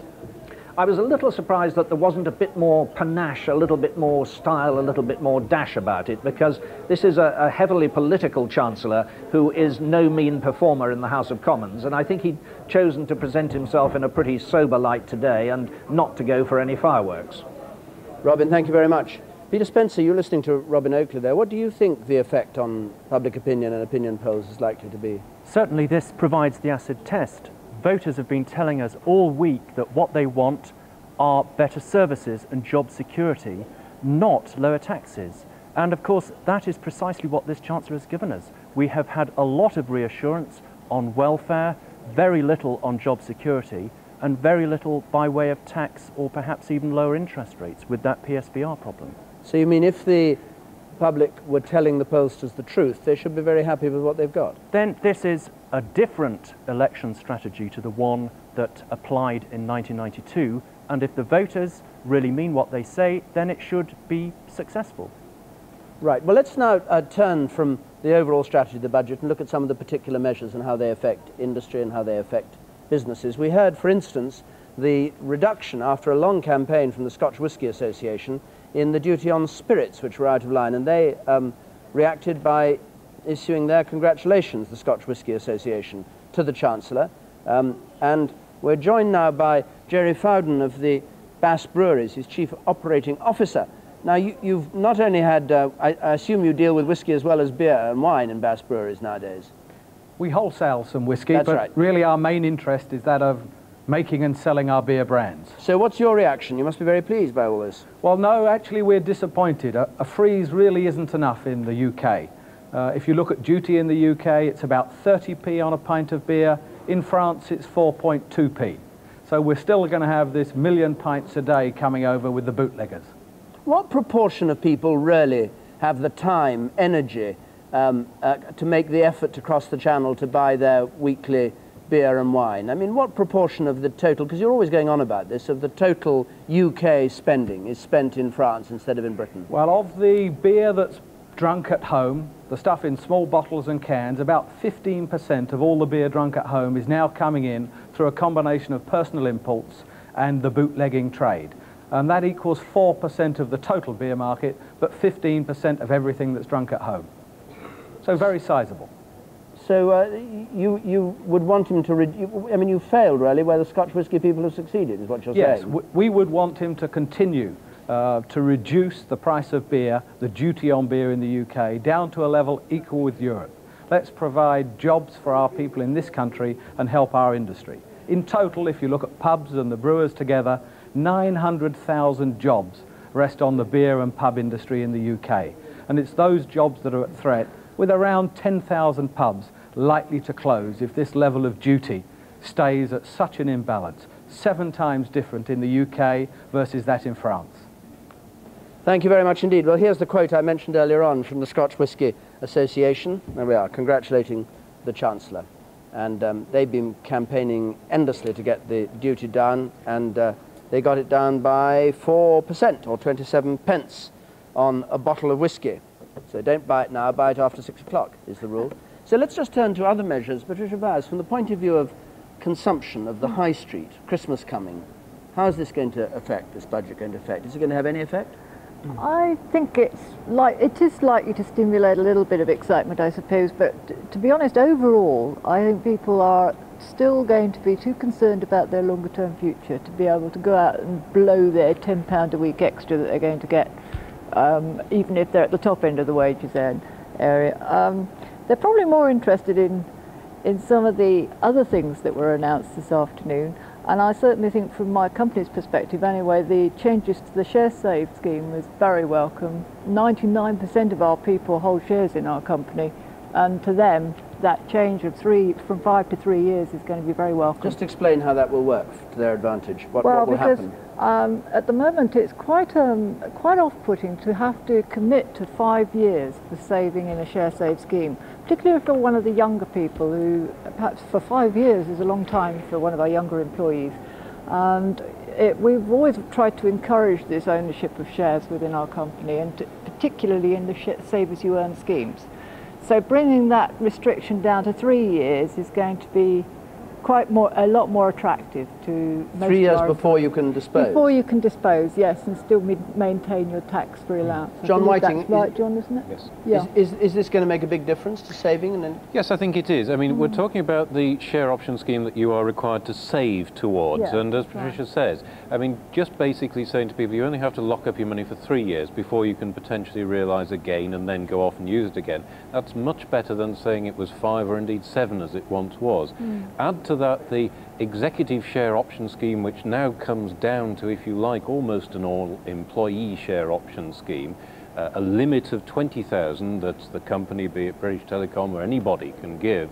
And that again, I think, is a good encouragement to wider share ownership, and I think it'll be widely welcomed. I mean, we saw comments in the summer in the wake of the Greenberry report that the blocking of share options was welcome at the very high level, but what is needed is to encourage everybody to participate, and that I think the Chancellor has usefully done. And what about profit-related pay? Because it was thought he might change the arrangements on that. I mean, profit-related pay, maybe that's another of the hares. He shot a few hares that possibly the media had been chasing around, like, no, I'm not going to tax the redundancy pay, the first 30,000. That I'm sure would be very welcome. But profit-related pay, many people are expecting some sort of restriction on that. But really, it's so well ingrained now. A lot of people are benefiting 20% or more. And indeed, I think the unions are encouraging it, as possibly John Monks will confirm. It's well regarded, it's a useful benefit, and I think it's now going to be very difficult for the Chancellor to stop it or block it in any way. John Monks, what do you make of the changes, both on shares and share acquisition and share schemes, which he announced £20,000, up to £20,000 limit, well, I think and profit-related pay? Some people say profit-related pay is just something that employees have now got into the habit of having, and have calculated carefully how much of their pay should be in profit-related schemes and getting it tax-free. Well, I don't think anybody should overestimate the impact of these kind of schemes on people's motivation.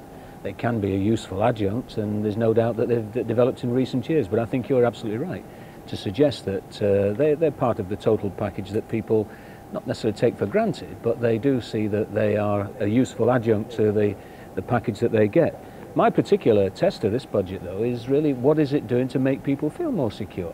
What is it doing to make them feel that they might have a job next year and so on? And I don't think that necessarily that feeling will come through at all from this budget and what the Chancellor's done today. I'm sure that the overall effect will be disappointing. I think industry will look at the investment proposals here and won't believe too much in this PFI initiative.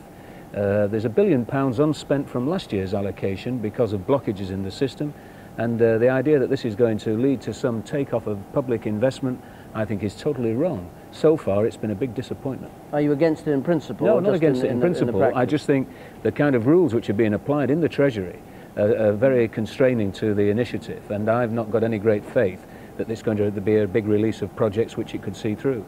And I think, again, the unemployed are the real ones who are missing out totally from this budget.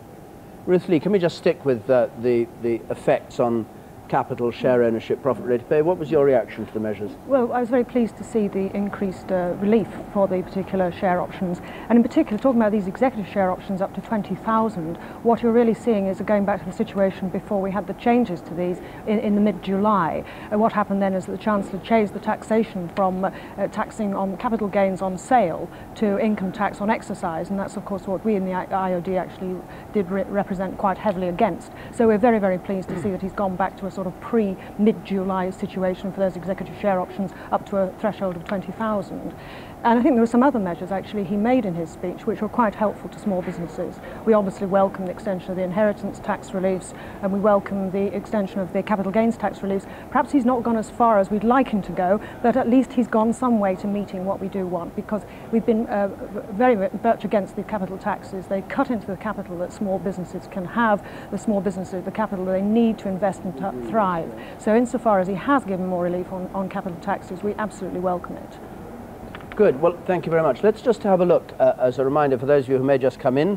The budget statement lasted just over an hour, rather short, really. It didn't reach Disraeli's 45 minutes, but he had to do both government spending and government taxation plans as well. And mercifully, he didn't reach Gladstone's 4 hours, 45 minutes, which would have had us here for a long, long time. I don't think anybody will ever do that again. But let's just have a look, for those who've come in, at the measures that have been announced.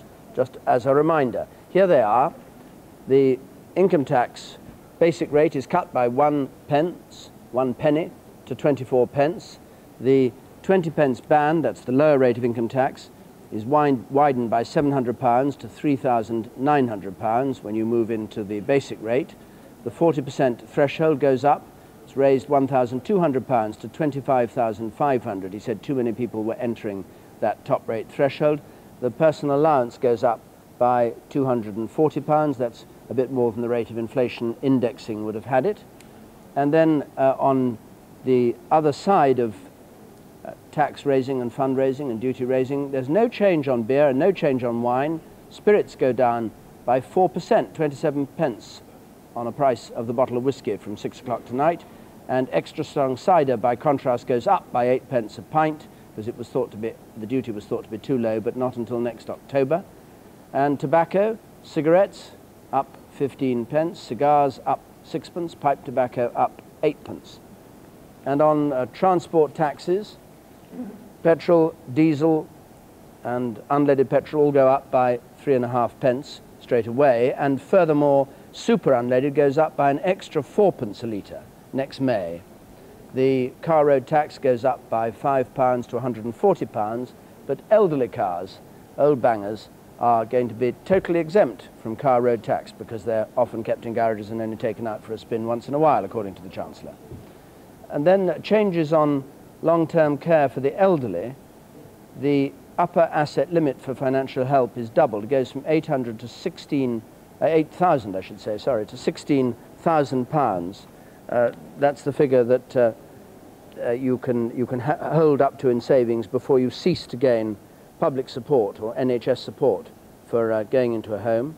And the income from long-term care insurance policies is going to be exempt from tax. All measures to try and encourage, and we'll be talking about it in a moment with a representative of Age Concern to see exactly what the impact will be. Businesses, the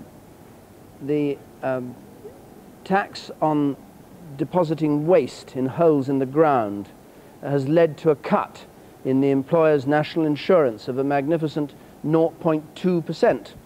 Goes to 10% from 10.2. Employers pay their share of national insurance on all earnings of their employees, and that takes effect from April 1997. Landfill tax has led to that. Small companies, corporation tax goes down 1% to 24% from 25%. And well, there is the landfill tax at the bottom, £7 a tonne, and if it's non-toxic, it's about £2 a tonne. So those are the main changes that the Chancellor announced.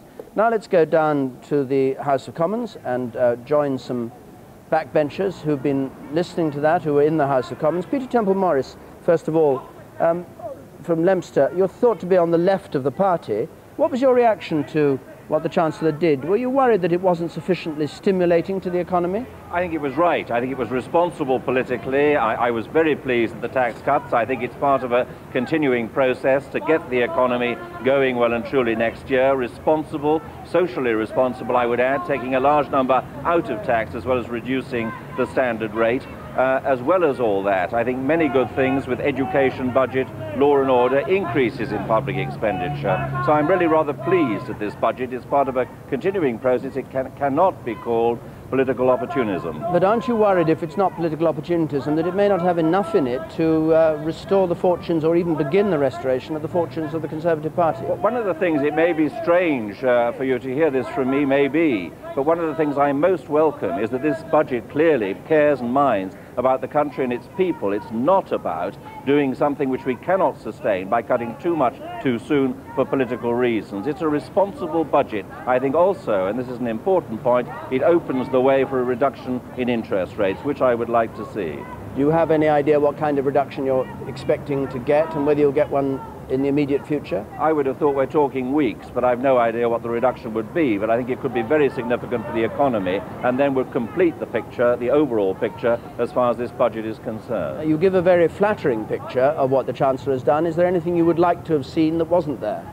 I'd obviously like to have spent more on various social causes, but we haven't got the money. We've also got to get the economy moving in order to produce the money to pay for everything which we want to have. So therefore I really do welcome it. I might, when I see the small print, be very concerned over things like the Foreign Office budget. I don't know. Aid is apparently going to be protected. BBC World Service, British Council, those sort of areas I want to see looked after. But that's a matter for me when I look at the small print. I'm pleased with this budget. Peter Temple-Morris, thank you. Well, standing next to you is Graham Riddick, the MP for Colne Valley and a supporter of John Redwood in his challenge for the leadership. Mr. Riddick, the Chancellor referred disparagingly to those in the party who wanted slash and burn on public spending. I don't know whether you call yourself a slasher and burner, but were you happy with the scale of reduction that he got, or would you have wanted him to go further? Well, last week I called for tax cuts of at least £5 billion, but I very much welcome the fact we've been able to reduce taxes at all. It has to be said that over the last 3 years, it's been very difficult for Conservative backbenchers. We've been having to increase taxes so as to balance the books. And now we're being able to reverse that process. And of course, as Peter Temple-Morris has said, the fact that he hasn't increased taxes by as much as $5 billion, I think does provide more scope to reduce interest rates. And that, of course, is going to be very good news for mortgage holders. But are you saying that you felt in sympathy with what Kenneth Clarke did? Well, I'm saying that I'm very pleased that we're now once again re-establishing ourselves as the tax-cutting party. As I said, I perhaps would have liked $5 billion, but I'm very happy indeed that we've now embarked upon that process. And at the same time, we've been able to produce significant increases for those vital public services. So we're spending more money on schools, on hospitals, providing more policemen, and I think the general public will very much welcome that approach. Is your opinion then that the Redwood people got their way, that the Redwood campaign against Major has led to a budget of the kind we've got? Well, I don't have any doubt at all that John Redwood's campaign in the summer had a very positive effect. John put forward a very positive programme.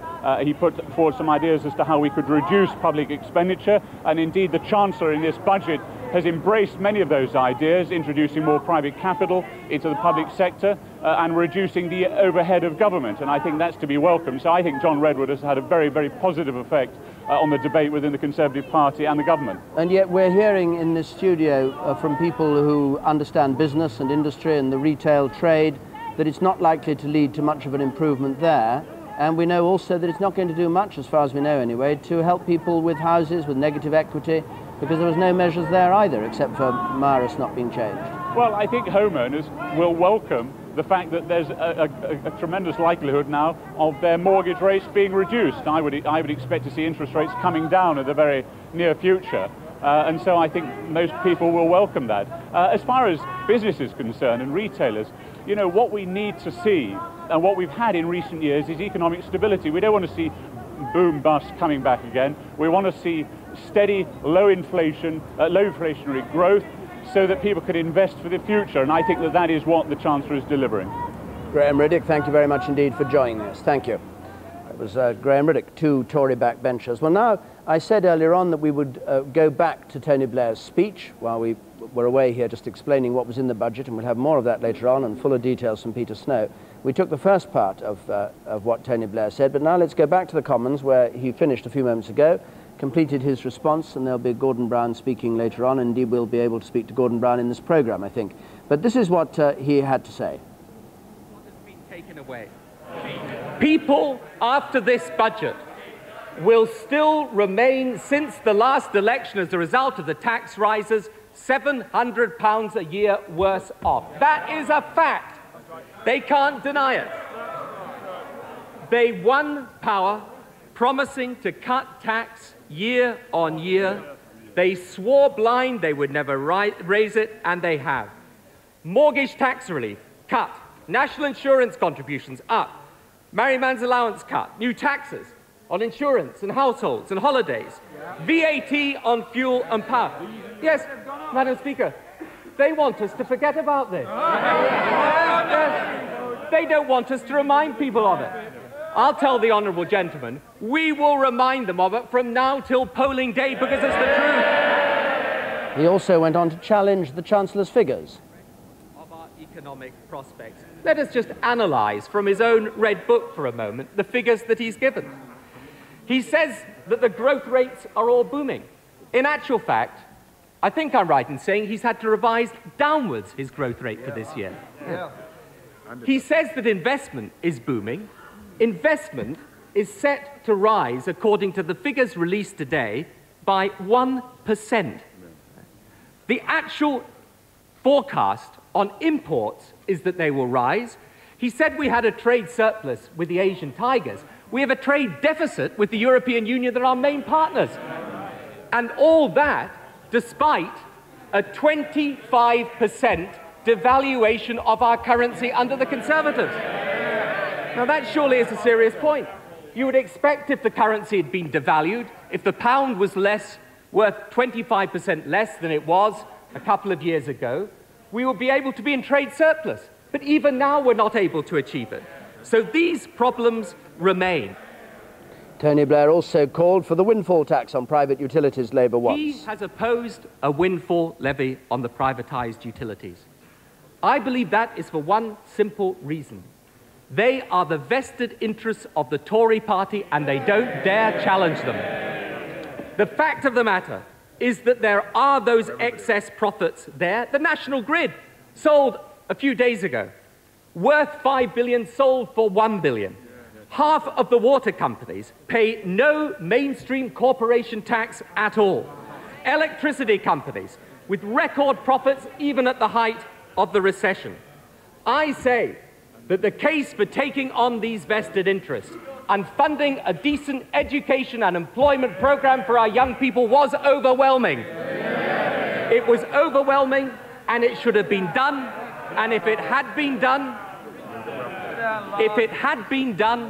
then we could have made a real attack on the root causes of higher welfare under this government, which is higher unemployment, higher social decay, higher social breakdown. Many of those people, those young people, who have been in this situation for years, looked for something from this budget and got nothing. He also attacked Conservative claims to be promoting the interests of Britain. They wouldn't now know the British national interest if it got up and slapped them in the face. Indeed, it does frequently, and they still don't know it. They have given up on any serious vision for this country's future. They wanted to hail this budget as a turning point, but the British people know better. It is another milestone on their road to defeat, and the sooner, the better. Tony Blair, and we're now joined from Westminster by his shadow Chancellor, Gordon Brown, by the Liberal Democrat Treasury spokesman, Malcolm Bruce, and by the Deputy Prime Minister, Michael Heseltine. Mr. Brown, I know you'll be speaking probably tomorrow on this, but you've now had a good hour, which is more than most people have had, to read through and cogitate. The general view seems to be this is a cautious budget, a prudent one, nothing outlandish. What have you got against it? Well, this is the budget of a government in virtually terminal decline. It's got nothing to offer the country. As Tony Blair just said, there is no vision about what we can do to prevent our slide from 13th to 18th place in the World Prosperity League. There is nothing there to deal with the huge problems of social division and youth unemployment. And there's nothing that gives people hope that the standards of living that have been falling for many months will actually rise again. Indeed, 7p minus 1p equals still 6 pence up on income tax as a result of all the tax changes since 1992, and people are about £700 still worse off.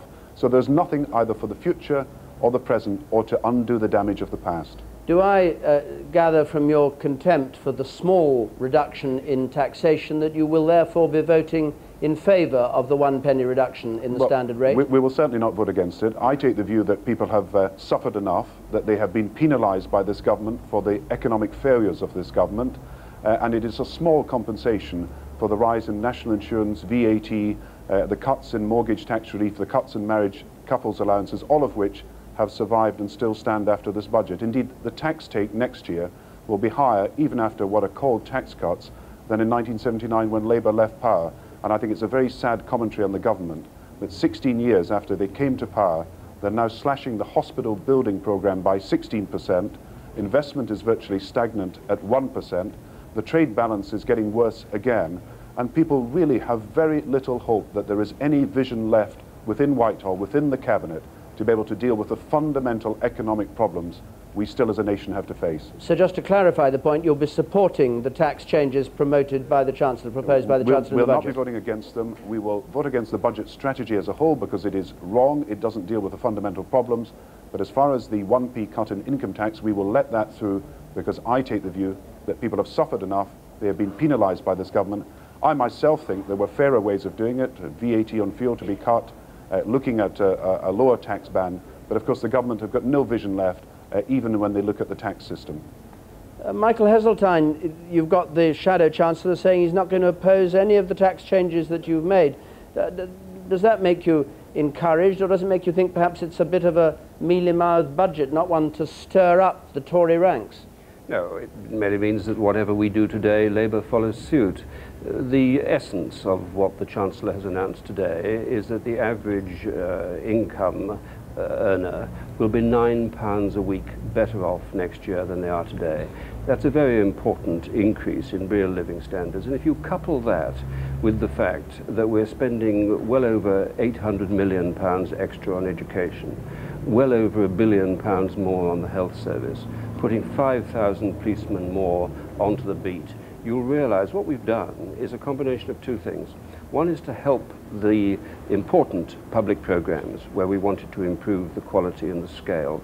And the second is to help people by giving them a higher living standard than they would have had before this budget, as I say, to the tune of £9 a week, against a background of the overarching vision of turning this country into the enterprise centre of Europe, which all overseas companies recognize and understand, and that's why they're pouring their investment into Gordon's constituency, into Tony Blair's constituency, Samsung, Siemens, one after the other. Do you know, there are more American banks in the city today than there are in New York, more Japanese banks here than there are in Tokyo, more manufacturing coming into this country than any other part of the European Union, because we are the enterprise centre of Europe. Yeah, but even with your 1 penny give back, you've still taken 6p more in the pound from voters. People would expect you to be able to do something useful with it, wouldn't they?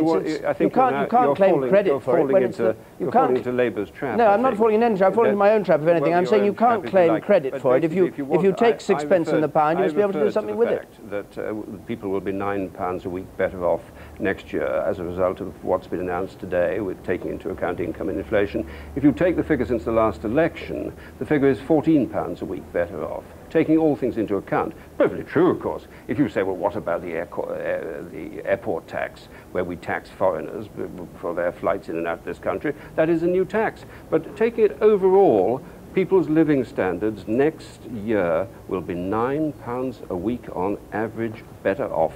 That is the totality of what the Chancellor is talking about today. Do you believe you're going to be able to get the growth? Because there's some scepticism from our experts whether... Can I just finish the question, Mr. Heseltine? Sorry. Just let me finish, then I'll let you finish. Whether you'll be able to get growth of 3% on these figures? Yes, well, if you look at the overseas commentators, you'll see how much confidence they've got in our economy. The Chancellor is talking about 3%. 3% is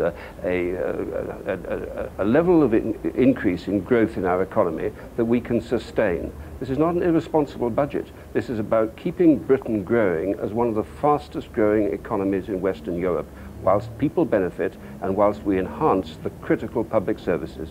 Michael Heseltine, thank you very much. Malcolm Bruce, Treasury spokesman for the Liberal Democrats, is there beside you. Now, you wanted tax increases, so presumably the Liberal Democrats will be voting against, unlike Labour, voting against these tax cuts, will they? We certainly won't support the penny off the standard rate of income tax. But the reality is that what the Chancellor has done is a great edifice of creative accounting. He's actually proposing to borrow more next year than he did in last year's budget, when he said the borrowing levels were so high that he had to put taxes up.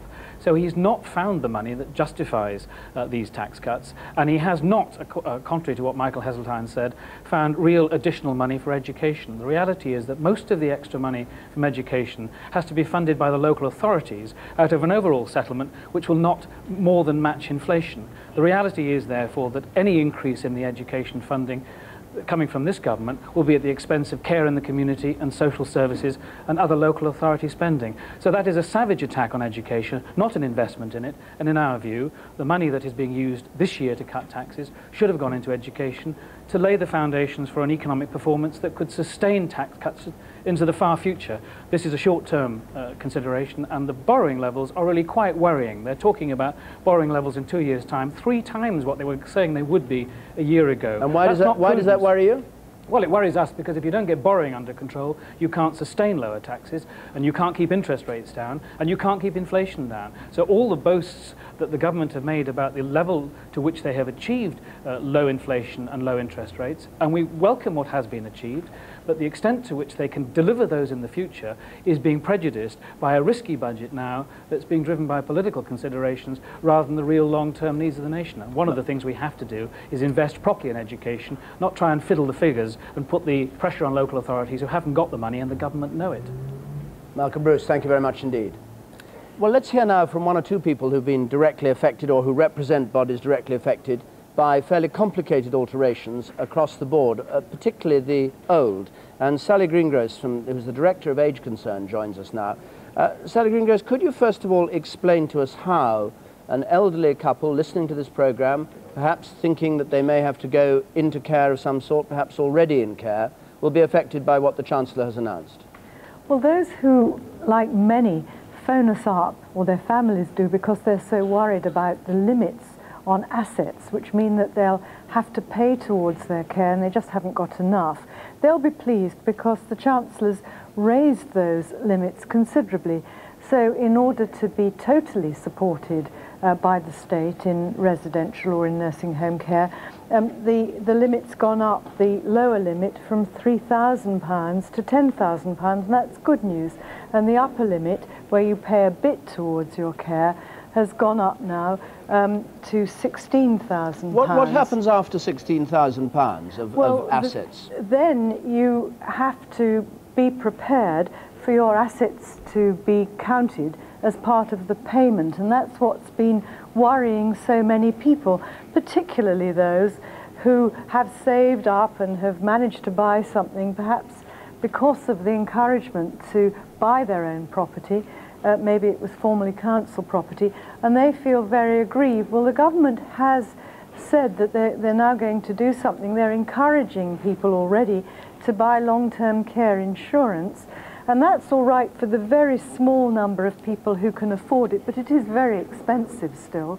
But the hopeful announcement there is that the government wants to explore partnership arrangements so that people who are planning their future may be able to defer a bit of their pension when they retire and look at ways of helping to fund that care should they need it in innovative ways. And we're looking forward at Age Concern to being part of the consultative process to make sure that those sorts of schemes are available to a broader group of older people, because at the moment we are talking about a tiny group. Just explain to me, to clarify it or simplify it, say somebody has a property that's worth, let's say, £50,000 or £30,000, and they decide to go into residential care. What actually happens? You're saying that until their assets are reduced to 16,000, they have to pay for it themselves?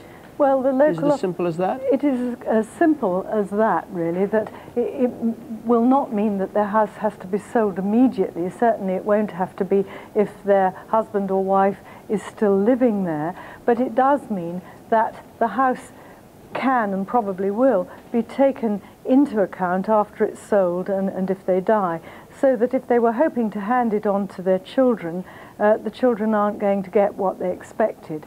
And this worries a lot of people. So I think that there are plans, and the Chancellor's really hinted at these, for new ways of looking at protecting that property, at least to some extent. So, Sally, just briefly, in summary, quite a good budget for the elderly, in your opinion? It's a good budget on the whole for the third of elderly people who, like everybody else who pays tax, are going to get more allowances and will pay less. We're waiting with bated breath to see if tomorrow Peter Lilly is going to do something spectacular for the majority of elderly people who still do depend on the state for pensions, income support and all the necessities of life, and I hope very much that their term will come as well. Thank you very much indeed. Sally Greengross of Age Concern. Let's go back now to the London School of Economics. I said earlier they were poring over this budget in a group that studies these things to see their effect on, particularly on women and on poorer people in society. Professor Moore, first of all, is the director of the group. How do you assess this budget? Well, your commentators have been emphasising that this is a cautious budget in line with the political objectives of the government. What they haven't stressed is that it's also potentially a very damaging budget for women and children. The Chancellor seems to have chosen to tackle the problem of creating incentives to work simply by cutting benefit for some of the most vulnerable sections of the population, which include women and young people. We've seen savings overall made from the Social Security budget. We've seen a potential freeze on single-parent benefits, and we've seen restrictions on housing benefits for young people under the age of 25. Overall, I think that this is very much a savers and investors budget. It rewards people who have been in occupational pensions, who've been able to invest in personal equity plans and in TESAs. What it doesn't take into account is that women are amongst the lowest paid in the population. They're very often part-time workers. They're not in these occupational pension plans. They haven't been able to invest in personal equity plans and TESAs and so on. And I think that in the context of women not being savers, we have to look closely at something like the partnership schemes proposed for long-term care, where you can retain more of your assets over £16,000 if you've been able to invest in some kind of personal protection plan. We have to recognise that women are vulnerable here because the premiums for long-term care for women are approximately twice what they are for men. Right. Let me move on to Ruth Lister from Loughborough. What do you read into what's been said by the Chancellor? Well, it would appear that the Chancellor is planning to phase out the special provisions for lone parents that are paid to those both in work and those on benefit. And that will These are the cash figures that come on top of child benefit. That's right. It comes on top of child benefit for the one-parent benefit and on top of the basic income support for the lone parents on income support, the lone parent premium, one-parent benefit.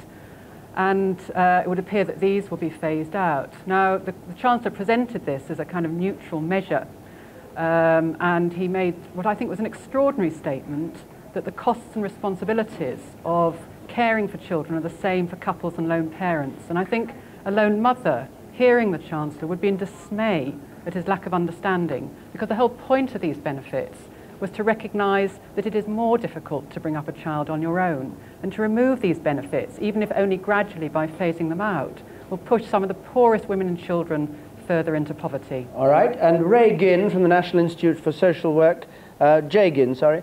No, I called you Ray. Jay, what's your reaction briefly to the budget? First of all, I'm afraid it's a disappointing budget for older women. More attention seems to be paid to elderly cars than to elderly people. There's nothing in the budget to address older people's main need, which is for a substantially higher basic state pension. And that's especially important to older women who are heavily reliant on the state pension because only a quarter have any occupational pension at all. And when they do have it, the amounts are much less than for men. So rather than reducing the employer's national insurance contribution, which is already the lowest in the European Union, the Chancellor should have increased it to fund a decent basic state pension for all older people. Cool. Secondly, I'd like to say that the higher threshold for paying for long-term care is a crumb of comfort for those who need institutional care, but they still have to sell their home and spend down until their assets are £16,000 before they get any state help at all. And it seems strange to be cutting inheritance tax in order to reward thrift, while those who are unfortunate enough to suffer chronic illness or disability effectively have to pay a tax down to £16,000, while other people who are not sick can pass on £200,000 to their heirs. It seems there's no incentive to thrift at all if you're long-term sick. It's a tax on sickness. Okay, thank you very much indeed. That's the London School of Economics giving their reaction. Now let's go to Birmingham and hear the reaction of people up there. We heard from the politicians, and some of them are there, but there are also people working in Leyland Daff, or the old Leyland Daff. Len Stone, who's the team leader. Mr. Stone, what's your reaction to this budget? Do you think it's going to make your job any safer, make the sales of the trucks any easier, change your life? I don't think it'll change my life at all, but I think the job will be secure, and I also think that the budget is good for the industry. We'll have steady growth, as Alan Amy said earlier, and people will buy more vans, especially the contract fleets. So are you all in all quite pleased with it? Or were you hoping for cuts in your own taxation on a bigger scale? On a personal view, I think I was expecting more. I think I was expecting it down to about 23p in the pound rather than 24. And I didn't expect the petrol to go up so much. And the road tax, I thought you would have left alone.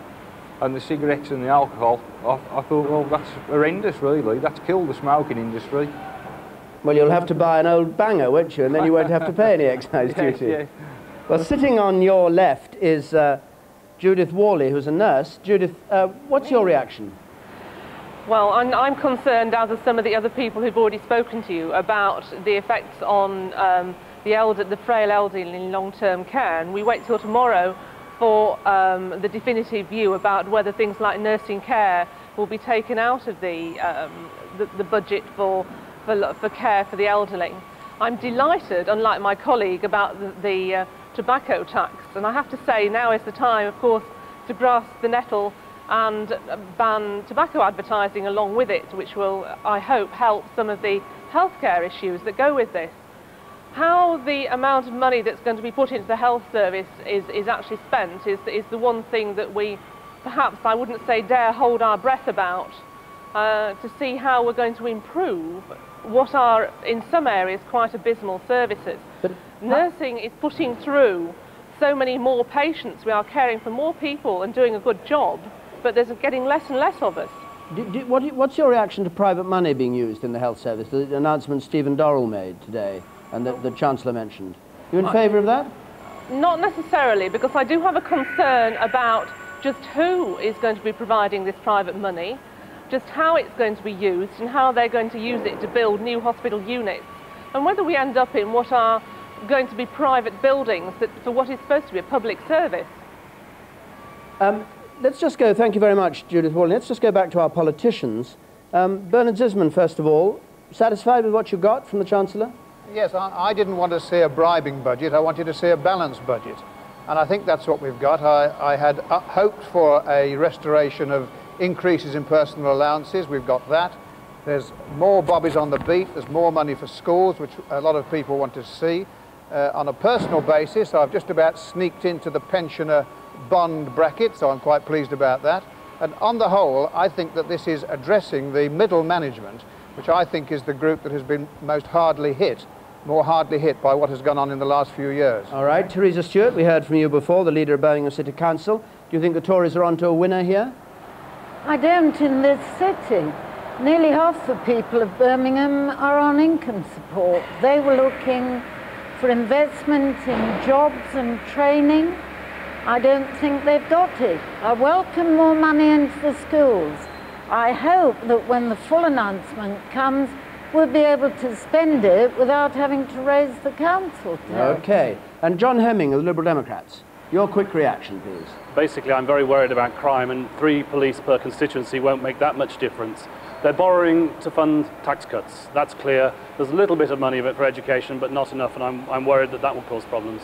All right, thank you very much. That's the view from Birmingham. Now, Peter, let's have another look at exactly how people are going to be affected by the Chancellor's measures, can we? And right, then we'll come David, back to this table here. who's better off and who's worse off as a result of this budget? We're going to take a trip now down the main street of BBC's Budget Town. There it is. There's the pound in the middle, and there's the shape of our Budget Town model, and we're going to go down past the shops in which people will find at the garage here on the right that petrol is up and that tobacco is up. We're going to start by looking at the unemployed couple living here with a change in direct tax, no change at all as a result of the direct tax. They pay their income tax, down £1.05 because of the extra cost of cigarettes, worse off then by £1.05. Up the road a bit to the pensioner couple living in a terrace house a bit further up the road in Budget Town. They're on £7,000 a year. Their tax allowances put them better off by 47 pence. 2 packets of cigarettes put them down 30. Better off by just 17 pence a week, the pensioner couple. Now, let's go up and look at people who are actually earning. Here they are earning fairly, rather below average earnings, £12,000 a year. We find here they've got a £2.86 tax cut. They're worse off, though, because of the cost of petrol and the cost of, more important, cigarettes in their case, £1.81 better off each week. And now up to the couple on average earnings. And here we have a bit of a mystery because Mr. Heseltine was talking about something like a £9 a week tax cut for them on the whole, on balance, better off by £9 a week. Well, we find that the direct tax change for them is £4.21, better off. Worse off because of the indirect tax increases. They drive a car. And they're actually better off by only £2.71. No sign of £9 there. Let's go up the earnings scale a bit, though, up to £30,000 a year. And here we have this living in the detached house up the road. We have this couple here on £30,000 a year. They are better off because of the £10.33 direct tax cut that they get. And their indirect tax is up by £1.58. The net effect on them is £8.75 better off. And finally, the £100,000 a year couple over the road in the rather plush house out on the west side of town. This couple on £100,000, the direct tax changes for them, the raising of the threshold, the reduction of the basic rate and so on, up £10.33, worse off by £3.32, driving a mighty big car, £7 and a penny better off each week. So no sign there on the level of average earnings anywhere, not within any reach of it, of that £9 that Mr. Heseltine was saying that they'd be better off each week. David. Peter, thank you very much. We've got a couple of minutes before we end, so let's just go round the table again and get a final reaction. Andrew Britton, first of all, to this budget as a whole. I think the budget as a whole is on a smaller scale than most people expected, that the tax cuts were not very large. This ought to open the way to cuts in interest rates within the next few months, and that is now my hope, to stimulate the economy. John Whiting. Yes, it's a good budget, some good bits for most people, aiming undoubtedly for some interest rate cuts, but underneath it all there's still a terrific amount of detail in the budget resolutions. National insurance for the self-employed reformed a little, which creeps out in some of the detail, and even VAT payments on account for the large companies changed. So one has to look at the detail, as always. And that'll take a week or two? Well, no, it'll keep take... you in business for a bit? No, it'll take me all night, never mind about the week. John Monks. Well, a modest, even timid budget in terms of its impact on the British economy. And one of the things I've just been looking at is the Chancellor did touch upon the fact that there are going to be big cuts in the civil service over the next period, and the cuts in operational costs, as he put it, will fuel some of the tax cuts that we've seen. That's not going to do a lot for Middle Britain's insecurity, as jobs are cut in the public services. And I think overall he's not done anything like enough for the unemployed. Okay, Ruth Lee, briefly. Well, I think the first thing is it's clearly a very cautious budget that the Chancellor has been very concerned about because of his borrowing, and he's as if the financial markets have almost been like Marley's ghost tapping on his shoulder all the time. He's obviously worried about that. But having said that, I think his signs of fiscal rectitude are right. I think he's made some very good decisions for business. I like his extra tax reliefs in capital taxes, and I'm pleased to see the share options changes as well. Peter Spencer, very briefly, if you would. This is a neutral budget. That means I'm afraid that it's neither one thing nor another. We've not seen a big cut in the PSBR. We've not seen a big boost to the economy. What little jam there has been for tax cuts has been extremely thinly spread, and I think that could be a mistake politically. And Patricia Vaz, very briefly, a sentence, if you could. It's a long-term field budget, which I'm pleased about. It's not on its own going to stimulate enough growth, and therefore I'm worried about whether he'll meet his PSBR next year. Okay. Well, you can get full details of the £1 cut in the standard rate and all the rest of it on BBC One with the news at 6 o'clock. But from all of us here on the Budget Programme, from Peter Snow and from me, good afternoon.